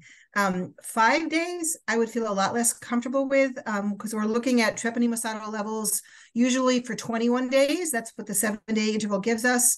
At 5 days, we're down to 19 days only if we didn't give another dose of benzene penicillin. So I would probably be okay with 6 days. Within California, you're okay with 6 days. At 5 days, that would be one that I might give another dose, give 4 doses of benzene penicillin as a strategy to deal with that early dose. But that's a great question for STD-CCN, and I'll see if anyone else has anything to add to that. Yeah, it's, I mean, this is where I am not going to get on my soapbox, but I do think that it brings up an important point that, like, in public health, we care a lot about syphilis, and we really, really, really need better tests for syphilis to demonstrate that this works, because even the 3-dose thing is based on very scant research, like why 21 days versus 28 days versus 14 days of treponemicidal levels. Like, if you really dig back into the research, it's all kind of fuzzy. And that's why we end up getting these questions. And, you know, honestly, like one of the things that I do in the STD-CCN, the first thing I do is say, are you sure it's late latent? Is there any possibility that this could be early latent? Which isn't answering the question of like 5 days versus 6 days, but the real answer is that it's a very gray area, because we have data on 6 days, we don't have data on 5 days, but how much does that 24 hours really matter? It's hard to know. I think that the bigger issue is that congenital syphilis has such a bad outcome. The rate of stillbirth is so high, the potential manifestations are so high, that in the long run, if you truly think that this is unknown duration, there's no way to prove that it's early, that it's better to just like be 100% sure that this person was adequately treated prior to pregnancy, to avoid an infant having to undergo all of the different tests like LP and long bone X-ray and CBC. And sometimes if you talk to a mother about that, or a pregnant person about that, and you say, look, if you don't get these doses, here's what would happen when you deliver your baby. The baby's going to have to get a lumbar puncture, which has risks, and an X-ray and a CBC. And if any of those tests are abnormal, your baby has to go to a NICU and has to be in the NICU for 10 days. Sometimes that can help emphasize the importance of getting these in. But I honestly think you might have to, it depends by state. I agree with you, Sharon. Dr. Sharon Adler. Thank you both. Yeah, it's such a tricky area and such a great question. Yeah. I'm going to just add my 2 cents, which is surveillance-wise is where it will differ, right, between states. Yeah. Some states will define 6 to 8 days as okay, like in California, whereas other states may not do that and may say, nope, you got to be at 7-day intervals. So that is sort of defined locally. But I think clinically there's a different way you could look at it, which is where I'm actually personally comfortable with the 6 to 8 day intervals, because we have data for it. I'm going to put that study that Dr. Adler mentioned in the chat. It's open access, so you can look at it if you'd like, but I think there is solid, at least the best data that I'm aware of, and it's not to promote our own stuff, it's just to say that we at least have a publication out there that does show that there's no difference in incidence of congenital syphilis if a pregnant person is treated at 7-day intervals versus 6 to 8 day intervals. So there is data to support that approach clinically. Great. Okay, let's do another one. There were a couple of questions about follow-up of babies who are exposed to syphilis in utero. So this one is to you, Dr. Plotzker. When a baby is born with congenital syphilis, at what point, if ever, will their RPR go to non-reactive? I don't know if you can predict that, if it may be sort of variable by case, but wondering what you think. We want to see it at 6 months. We want it to go down. So if it's not non-reactive by 6 months, then think, oh, was this kid treated with an IM injection and there might be some neuro involvement? You might want to do a LP at that point. CDC is willing to wait up to a year. I would probably get a little nervous around 6 months if it wasn't already down. Fair enough. It was a similar question asking, oh, sorry, I'm so sorry. Oh, can I add something to that, just to say that sometimes babies are born and they have an RPR that's negative, but it's actually incubating syphilis. So just on the converse of that is that similar to in an adult, syphilis can take up to 90 days to incubate. And so just because a baby has a negative RPR doesn't mean that they don't have congenital syphilis. So just wanted to add that.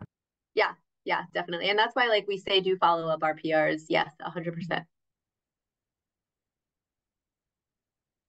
Yes, I'm going to put in there was another question about whether California has a process for following up with babies exposed to syphilis in utero, after age 2. I did respond to that one in the chat, but basically cited the CDC guidelines about follow-up for infants exposed to syphilis, like checking an RPR every 2 to 3 months, wanting it to go by 6 months, and what you should do next if it doesn't. So I am going to put that link here in the chat for everybody as well. Just give me a second to do that. There you go. Cool. And then I think we have time for one more question. I'm going to check the Q&A. Okay, we answered that one. We answered that one. All right. The last question then is a question from me. I was just thinking, this is for you, Sharon, Dr. Adler. I I was thinking about how you were talking about for early syphilis in pregnancy, how some experts do recommend a second dose of bicillin 1 week after that first dose, and how, you know, different guidelines recommend that more or less strongly, or just say it's optional. In the context of the current bicillin shortages, I would think my own bias would be to sort of go with the one injection and not necessarily do a second unless there was strong data that one should. But I was curious if you would agree with that approach, or if you would take an alternative approach. And there's room, I think, for opinion here. Yeah, no, I think that's a great question. And I really, one thing that I do know is that IHS is not experiencing the bicillin shortage like many other places are. So my answer, you know, if for whatever reason you have great supply of bicillin, then I still would go with a more conservative, which is one for the mom, one for the baby. I really like the Britain approach, which was one for the baby if it was 28 weeks diagnosis. So kind of really trying to get at that those older fetuses, like her mom is 28 weeks gestation, longer in pregnancy, maybe even more reason to give the 2 doses because of pharmacokinetic issues. But it's, you know, it's a gray area. It's even a anecdotal, you know, some experts guidance. So I think it could be really provider dependent. But if, you know, if you happen to be working in a clinical setting where bicillin shortage is not really impacting you, then I would go with a 2. If you are in California, outside of IHS, where we are experiencing a bicillin shortage, I might go with a 1. So yeah, it really is going to be, I think it's going to be provider dependent. I'm not an obstetrician. I'm not doing that much management of babies late in pregnancy. So yeah, great question though. Thank you. That's a really great point though about the IHS bicillin supply. And I know you'd mentioned that to me before, and apparently I had not recalled that information. So really important point there about being site specific and what your resources are when you make management decisions. All right, folks, we are right at the top of the hour, so I want to end on time, respecting y'all's time. I want to thank you all so much for being here as our audience. We, again, are so excited to be building this partnership with IHS, and feel free to reach out to us if you have follow-up questions or if anything else comes up from here. Oh, no, and I forgot to put up the CME requirement slide. I'm so sorry to the administrators, but we'll be sending out the post-course materials, and you should receive emails about CME follow-up. Thank you all. Thank you.